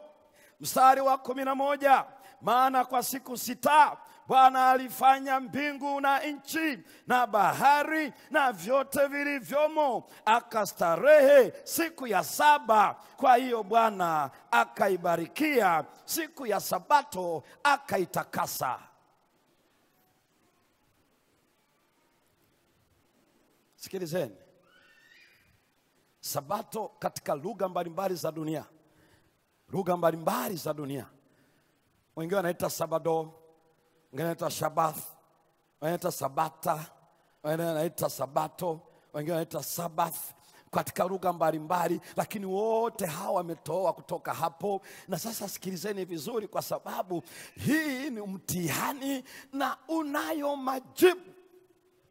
Yako mambo matatu ambayo tunaenda kuyaangalia, kwa sababu inaonekana kwa mtihani wa kizazi hiki. Juzi Ijumaa watu walienda katika ibada, hawa wanamwabudu Mungu huyu ambaye wewe na mimi unamfahamu na unamwabudu pia. Lakini jana wengine waliingia kwenye nyumba za ibada pia wakamwabudu Mungu, ambayo ni siku hiyo ambayo imeisha jana. Na leo wengine kadhalika walienda kuabudu. Yani inakuwa ni mtihani. Watu wengi wana maswali sana. Hivi Mungu amesema abudiwe? Ndio. Je, aabudiwe na siku gani basi? Maana kuna mchanganyo mwingi sana. Huu ni mtihani kwa dunia, ni mtihani kwako na ni mtihani kwangu, lakini unayo majibu tosherevu kabisa. Jioni hii ya leo tafuteni katika kitabu cha Bwana mkasome. Bwana anao mpango wa kutusaidia majibu yalivyo sahihi, sahihi kabisa. Na wewe niwaambie cha pekee, mimi nasema mimi nimechagua kuisikiliza Biblia. Na nakutia moyo, nakutia moyo katika yote unayoyaishi, yote unayoyatenda, yote unayoyafanya. Chagua kusikiliza Biblia, maana ndio kitabu cha Bwana ambacho kila atakayesoma hatakosa kuwapo. Atakuwepo lazima, hawezi kosekana. Huu ni mtihani na unayo majibu, wapendwa. Ni mtihani kwa waende shule, ni mtihani kwa waliobobea katika vidato, mtihani kwa wanafalsafa, wanazuoni wa dunia, mtihani Tanzania, mtihani Afrika Mashariki, mtihani katika ulimwengu. Lakini kumbe ameweka njia ya utakatifu. Hao ni kwa ajili ya wasafirio. Hata kama wangelikuwa wajinga kiasi gani, hawatapotea. Haleluya! Maana tulisoma Yesu akaeleza katika Injili ya Yohana sura ya 8 na mstari wa 44. Yesu akasema, ninyi ni wa baba yenu Ibilisi, na tamaa za baba yenu ndizo mpendazo kuzifanya. Maana yeye alikuwa muuaji tokea lini, wapendwa? Mwanzo, na ni muongo, tena ni baba wa nini? Wa uongo. Maana asemapo anasema mambo yake tu, wala kweli haimo wapi? Hana ukweli ndani, hana. Na ogopeni, hakuna jaribu baya sana na hakuna mtihani mgumu mno pale Ibilisi anapochanganya kweli na uongo, na anakoroga, anatengeneza, na inaonekana kana kwamba ni kitu bora, kumbe amekoroga. Tutaendelea kuona, ndugu zangu wapendwa, ya kwamba huu ni mtihani, lakini hata tungelikuwa wajinga kiasi gani hatutapotea. Hii ndio habari njema. Ni mtihani wenye majibu, na unayo majibu kabisa. Sikiliza anachokifanya shetani. Jambo la kwanza analofanya, la kwanza, anatuambia hivi, Sabato ni ya Wayahudi. Wangapi waliwahi kusikia kauli hiyo? Nyosha tu kwa uaminifu. Pale kwenye kituo pale, kama ulisikia katika nyumba ibada, yani ndio huo ambacho anachoeleza. Shetani anatuambia hivi, unajua ni kweli alihubiri, ile hubiri lake akaandika kidole chake, ni kweli ni amri ya 4, lakini ni ya Wayahudi. Sasa sikiliza kidogo. ili niweze kueleza kila ambacho Biblia inasema, ili ibilisi aweze kuaibika, na lazima aibike jioni ya leo, na kila mtoto wa Bwana hawe mwenye furaha. Haleluya. Moja, jambo ambalo mbingu imeweka wazi kabisa, imesema hivi, Sabato ilikuwako kabla dhambi haijaingia duniani. Haleluya. Na tunasoma Mwanzo sura ya 2 na mstari wa 1 hadi mstari wa 4. Sikiliza vizuri wapendwa, Mwanzo sura ya 2 mstari ule wa 1 hadi mstari ule wa 4. Sikiliza, Sabato ikawekwa kabla ya dunia kuingia dhambini. Sikiliza vizuri. Basi mbingu na nchi zikamalizika na jeshi lake lote, na siku ya 7 Mungu alimaliza kazi yake yote aliyoifanya. Akastarehe siku ya 7, akaacha kufanya kazi yake yote aliyoifanya. Mungu akaibarikia siku ya 7, akaitakasa, kwa sababu siku hiyo Mungu alistarehe, akaacha kufanya kazi yake yote aliyoiumba na kuifanya. Hivyo ndivyo vizazi vya mbingu na nchi zilipoumbwa. Haleluya. Kwa hiyo anaposema Sabato ni ya Wayahudi, hapa hakuna Myahudi wala baba yake Myahudi, kwa sababu Wayahudi ni uzao wa Yuda. Yuda ni mtoto wa 4 wa Yakobo, ambaye alizaa watoto 12 wa kiume na binti moja inaitwa Dina. Lakini huyu ni mjukuu wa Ibrahimu kabla hata hajazaliwa, kabla hata Nuhu hayupo, maana Nuhu ni babu yake Ibrahimu katika uzao wa Shemu. Na kwa sababu hiyo Mungu alipoumba kwa muda wa siku 6, akaibarikia, akaitakasa, akastarehe. Na unajua, ngoja niwaambie, ukienda ile Mwanzo sura ya 1 ukatafuta maneno aliyotamka moja kwa moja yeye, ni machache sana. Maana inaanza Mungu akaona hivi na hivi, halafu kisha unasikia kauli ya Bwana Mungu akasema. Sasa alisema nini? Sikiliza, iwe nuru. Haya ndio maneno aliyozungumza siku moja tu, na ikawa nuru. Halafu inachofuata ni tathmini. Mungu akaona ya kwamba nuru ni njema, ikawa jioni, ikawa asubuhi, siku ya 1. Kwa hiyo maneno yake ni machache sana, iwe nuru. Basi siku ikapita. Siku ya 2 iwe anga, maji yagawanyike, yakagawanyika, nafasi ikapatikana. Hivyo tu. Kinachofuata ni tathmini. Siku ya 3 maji yakusanyike mara pamoja kwa juu ya nchi, pakavu paonekane. Pakawa hivyo, bahari ikawepo, pakavu pakawepo, mimea pia ikatolewa.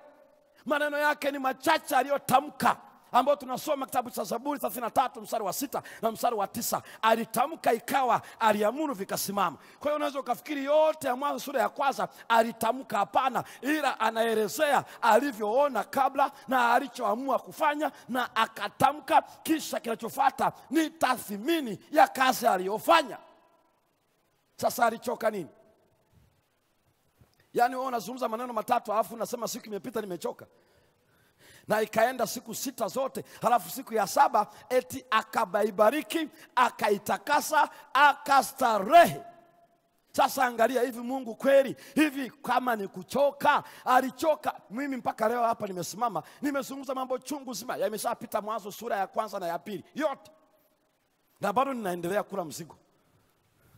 Haleluya. Sasa je, Mungu ambaye maneno yake ni machache sana, halafu leo siku ya 7 anapumzika, anaibariki, anaitakasa?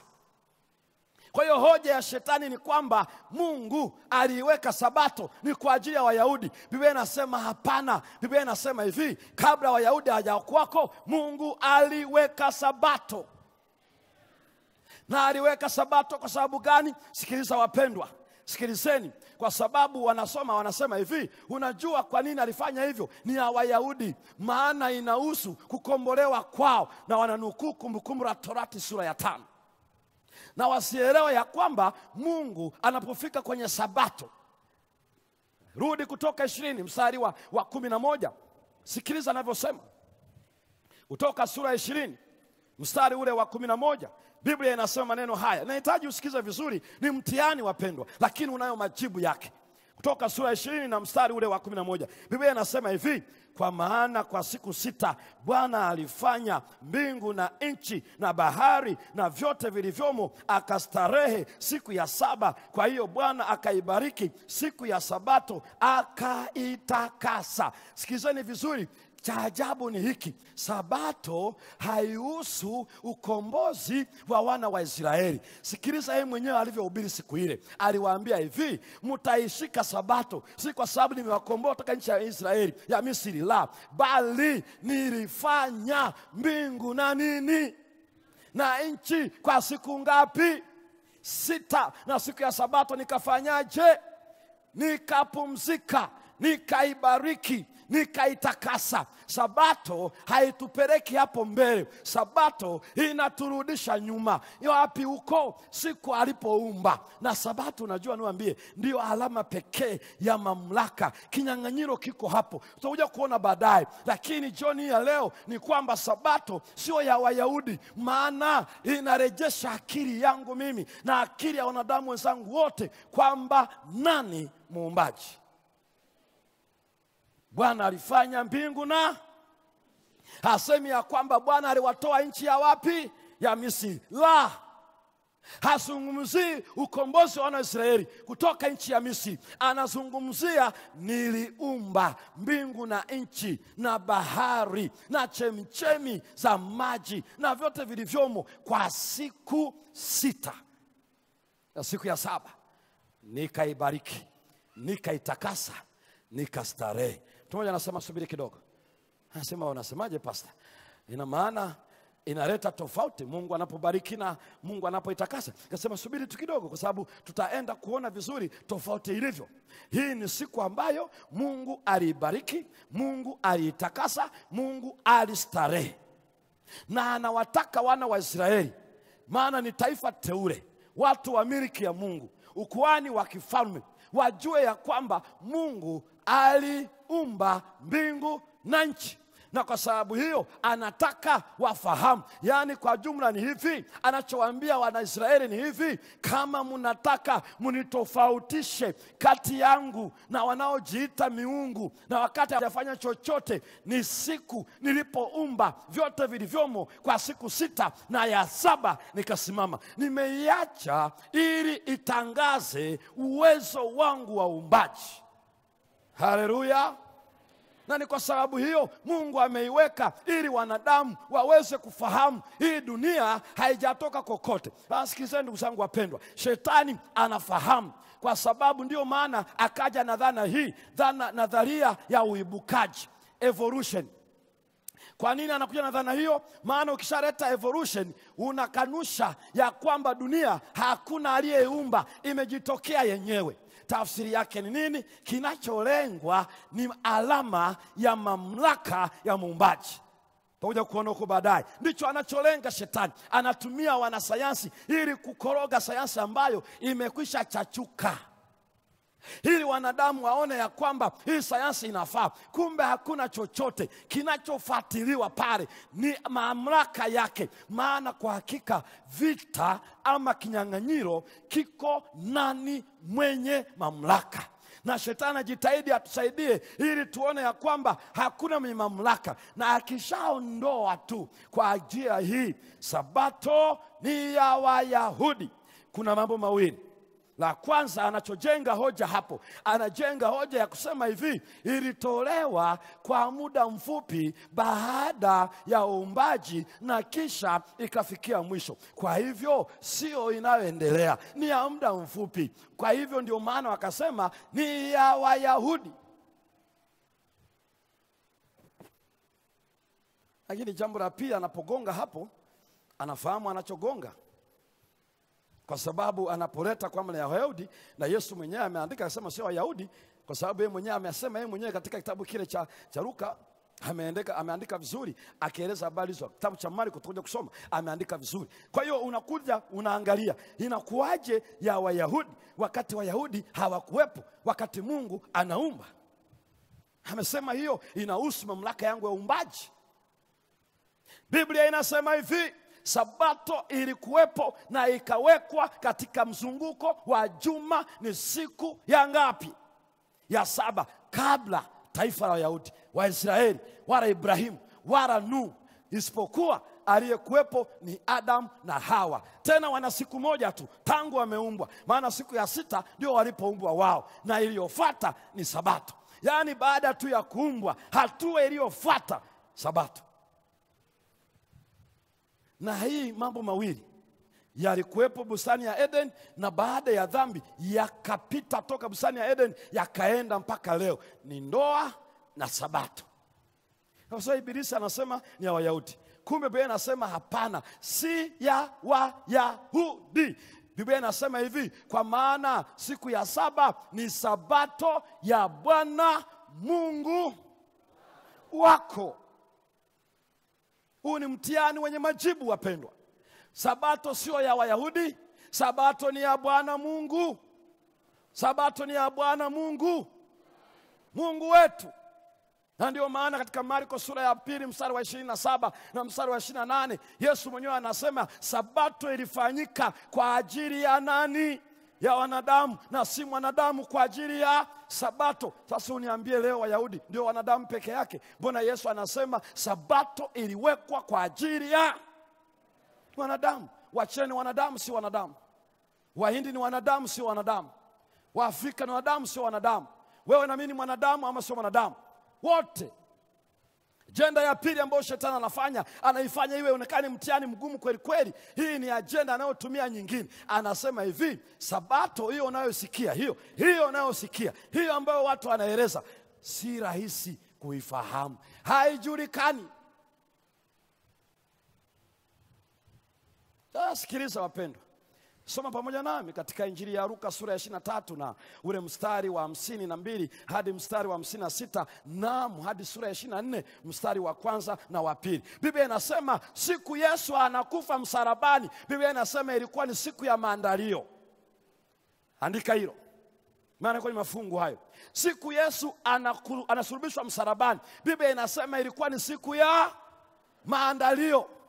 Hiyo ni Luka Injili sura ya 23 mstari ule wa 52 mpaka 56. Halafu unaingia sura ya 24 mstari wa 1 hadi mstari wa 2. Jambo la pili, Yesu wakati anazikwa, Biblia inasema ya kwamba walimshusha msalabani, wakamfunga sanda, wakamweka ndani ya kaburi. Na wale wanawake waliokuwa wampake mafuta walishindwa kufanya hivyo, maana walisema Sabato inafanyaje? Inaingia siku Yesu yuko kaburini. Biblia inasema ilikuwa ni siku ya Sabato. Injili ya Luka 24 mstari wa 1 na wa 2. Wanawake wameenda ili waangalie, wafanye utaratibu walioshindwa kufanya ile siku ya maandalio. Wakakuta kaburi liko wazi. Yesu amefanyaje? Amefuka. Siku ya maandalio Yesu yuko msalabani. Siku ya Sabato Yesu yuko kaburini. Siku ya kwanza ya juma Yesu amefufuka. Sikilizeni, hakuna ambaye leo hajui, wala sio siri. Ndio maana kuna kitu anaita Ijumaa Kuu. Ijumaa Kuu, uliza kiongozi yeyote maana yake ni nini, atakwambia hiyo ni siku Yesu alikufa wapi? Msalabani.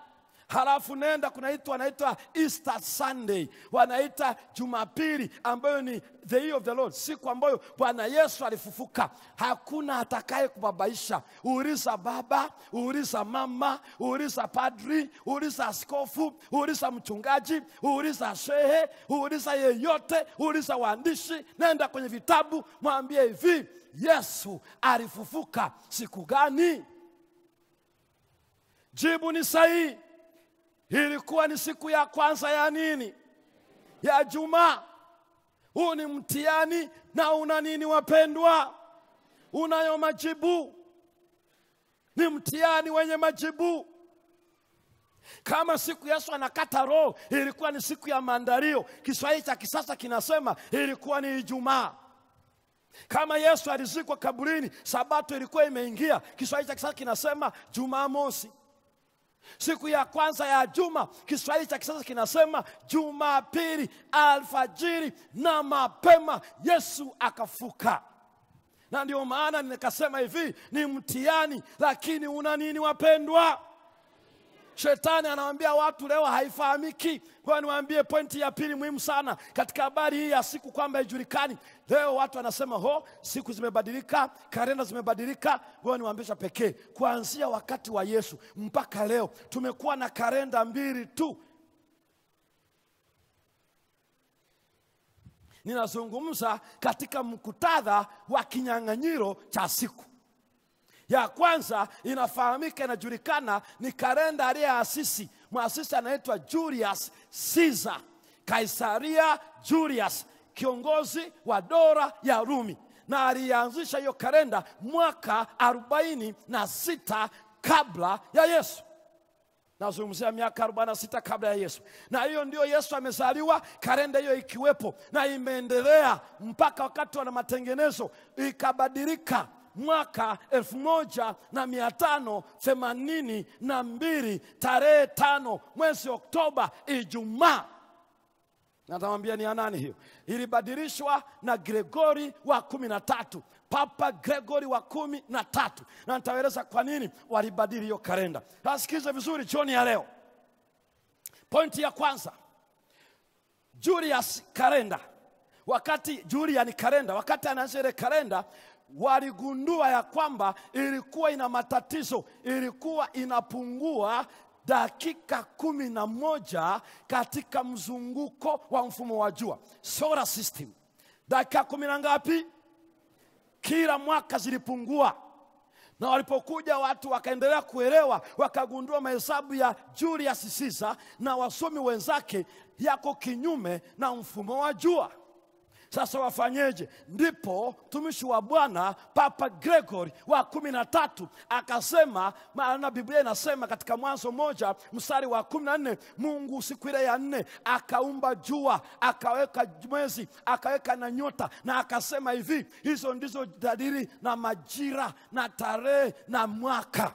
Sasa akabidi ajiulize mtumishi wa Bwana Papa Gregory wa 13, kama jua ndio dalili, majira na mwaka, inakuwaje leo Julius Caesar abadilishe majira ambayo Mungu ameweka? Na ndipo watu wakaliona hilo, wasomi wakaliona hivyo, sayansi ikathibitisha ya kwamba kuna dakika 11 kila mwaka kwa mujibu wa kalenda ya Julia inapungua. Walipopiga mahesabu Alhamisi ya tarehe 4, ndipo walipopiga mahesabu upya. Alhamisi ya tarehe 4 mwaka 1582, na kipindi hicho ilikuwa ni siku ya Alhamisi. Wakagundua kuna siku 10 zimepita bila, zikapotea bila kuhesabiwa, kwa sababu kila mwaka dakika 11 zinaenda. Kwa hiyo ukiangalia mwaka 46 kabla ya Kristo mpaka mwaka 1582 Oktoba, unazungumzia mwezi wa Oktoba, mwezi wa 10, tarehe 4, wakagundua kufikia tarehe 5 zitapotea siku ngapi wapendwa? Siku ngapi? Siku 10. Uende ukae nyumbani upige mahesabu uone, itakuja siku 10 exactly. Na ndipo Ijumaa ya tarehe 5, Ijumaa ya tarehe 5 Oktoba 1582 ilipaswa itamkwe hivi, leo ni tarehe 5 siku ya Ijumaa Oktoba 1582.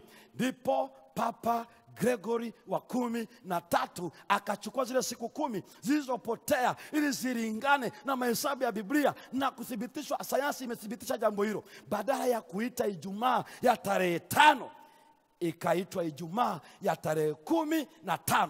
Nenda kwenye mitandao, ingia kwenye maktaba, nenda ukasome. Ndio maana kalenda ya leo inaitwa Gregorian calendar. Kama umenielewa, punga mkono. Punga mkono.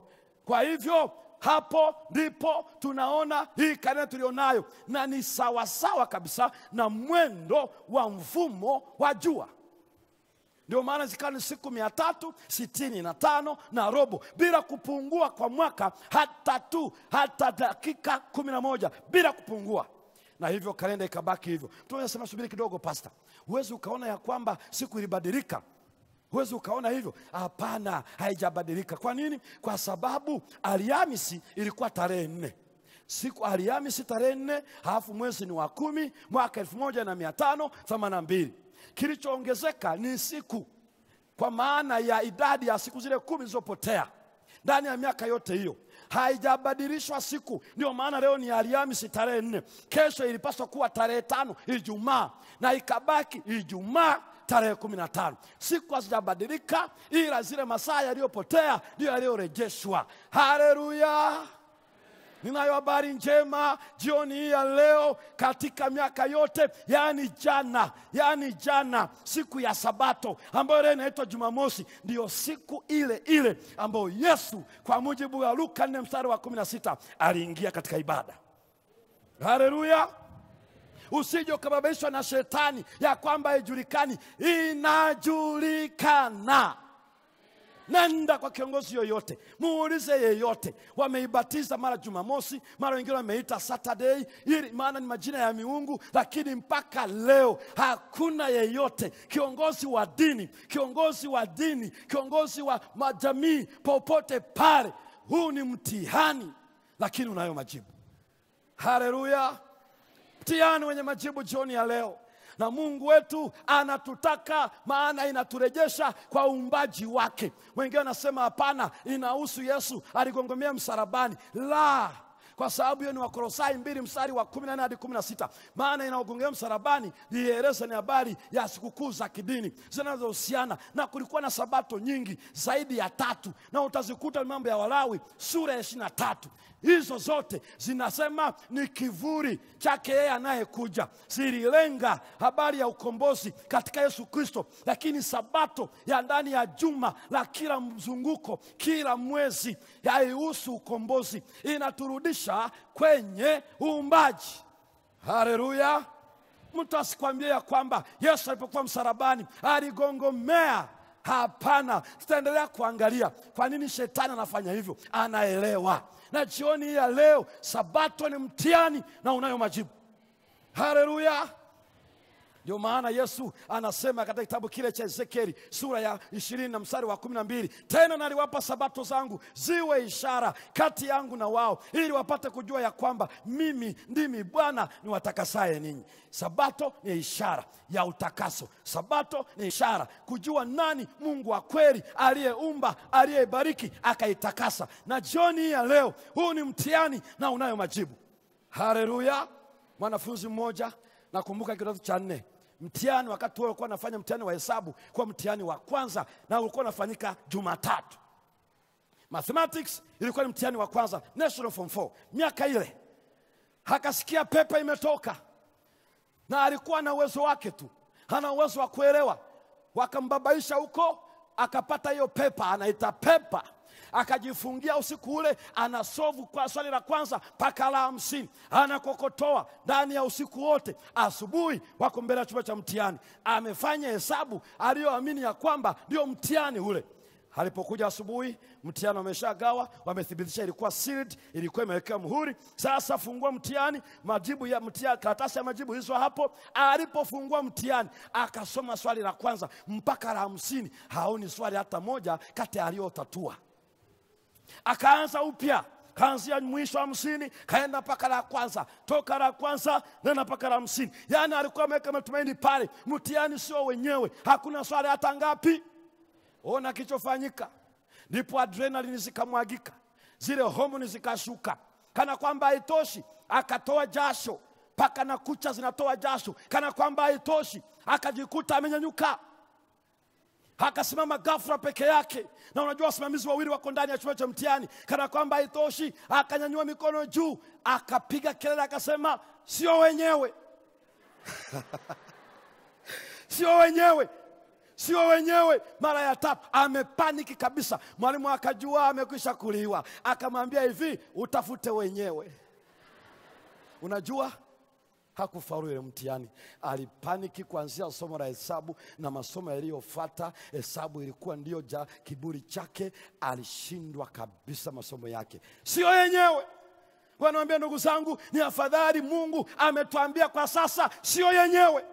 Ijumaa sio yenyewe, Jumapili sio yenyewe, kabla saa ya kujaribiwa haijafika. Jioni ya leo, je, unapenda ufanye mtihani huu wenye majibu haya, sabato takatifu, popote uliposimama? Simama jioni ya leo, Sabato takatifu. Jioni ya leo, huu ni mtihani wenye majibu yake, na Yesu anakungojea wewe. Wewe kwenye kituo, ukiwa pale kwenye kituo, hapo nyumbani, popote pale, wenzetu wameshabatizwa na wewe unangojewa, na kama ni shauku yako, tembea hapa mbele.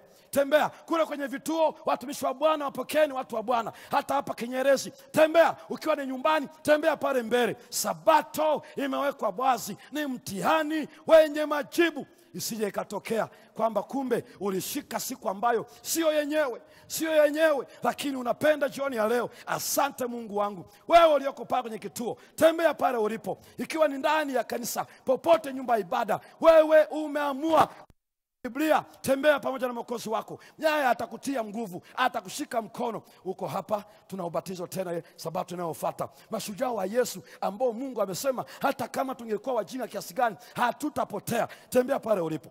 Tembea tu pale ulipo. Nasema natoa maisha yangu kwa Mwokozi. Kule kwenye vituo, watumishi wa Bwana wako pale, wainjilisti, watu wa Mungu wako pale, wasaidieni watu wa Bwana wanapofanya mtihani wenye majibu. Sabato hata Sabato, Biblia inaeleza ukweli, Mungu hajabadilika, na jioni hii ya leo anakungojea. Tembea pale ulipo. Tembea uja hapa mbele. Tembea kwenye vituo pale, tembea uko nyumbani kwako kwenye screen, tembea. Kama unatupata kwa njia ya mitandao ya kijamii, na kufanya tu wewe, tazimia ndani ya moyo wako, na Mungu atakuunganisha na watu wake jioni ya leo. Tembea pale ulipo. Bwana kubariki sana. Hata kwenye vituo pale, tembea. Nazungumza na watu wa Bariadi, nazungumza na watu wa Kimakureri, nazungumza na watu wa pale Saragana, nazungumza na watu wa kule Nyakato, nazungumza na watu wa kule Dodoma. Tembea pale Kikuyu, tembea pale Dodoma Central, tembea pale Iringa, na tembea wapendwa. Mtihani unayo majibu ya kutosha, maana Mungu ni mwema, Mungu ni mwaminifu. Sabato ishara kwa watu wa Bwana. Mungu akubariki. Tembea popote pale ulipo, pale kwenye kituo. Bwana anakuita jioni ya leo.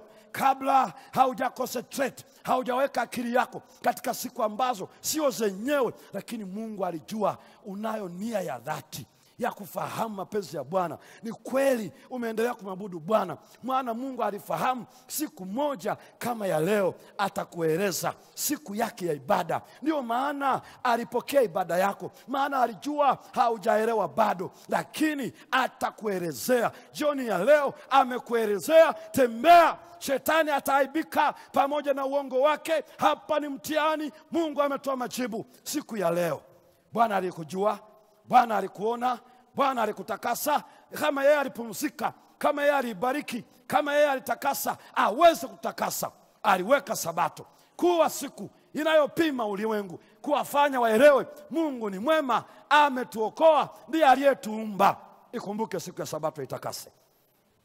Kwa mara hii ya kwanza, Mungu atakusaidia uweze kuishi ndani ya Sabato takatifu. Mtu mmoja anasema, Sabato nikiwa na Yesu nina kila kitu. Nataka nikwambia kwamba usije shetani akakutapeli, maana shetani ni muongo, anafahamu. Mtu mmoja anasema usije ukachagua tu. La, Mungu ameweka siku ya saba, na pamoja na majina yote hayo, Biblia inasema, vitabu vya dini mbalimbali vinasema, wana historia wanaelewa. Tena Yesu amekufa akaiweka bayana kabisa, ili kila mwanadamu asije akakosa ielewa. Akapambanisha Ijumaa, akapambanisha siku ya Jumapili, akafa zile siku ili wewe na mimi tusipotee.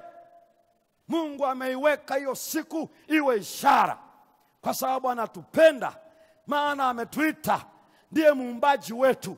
Ikumbuke siku ya Sabato, siku 6 alifanya kazi, siku ya 7 akapumzika.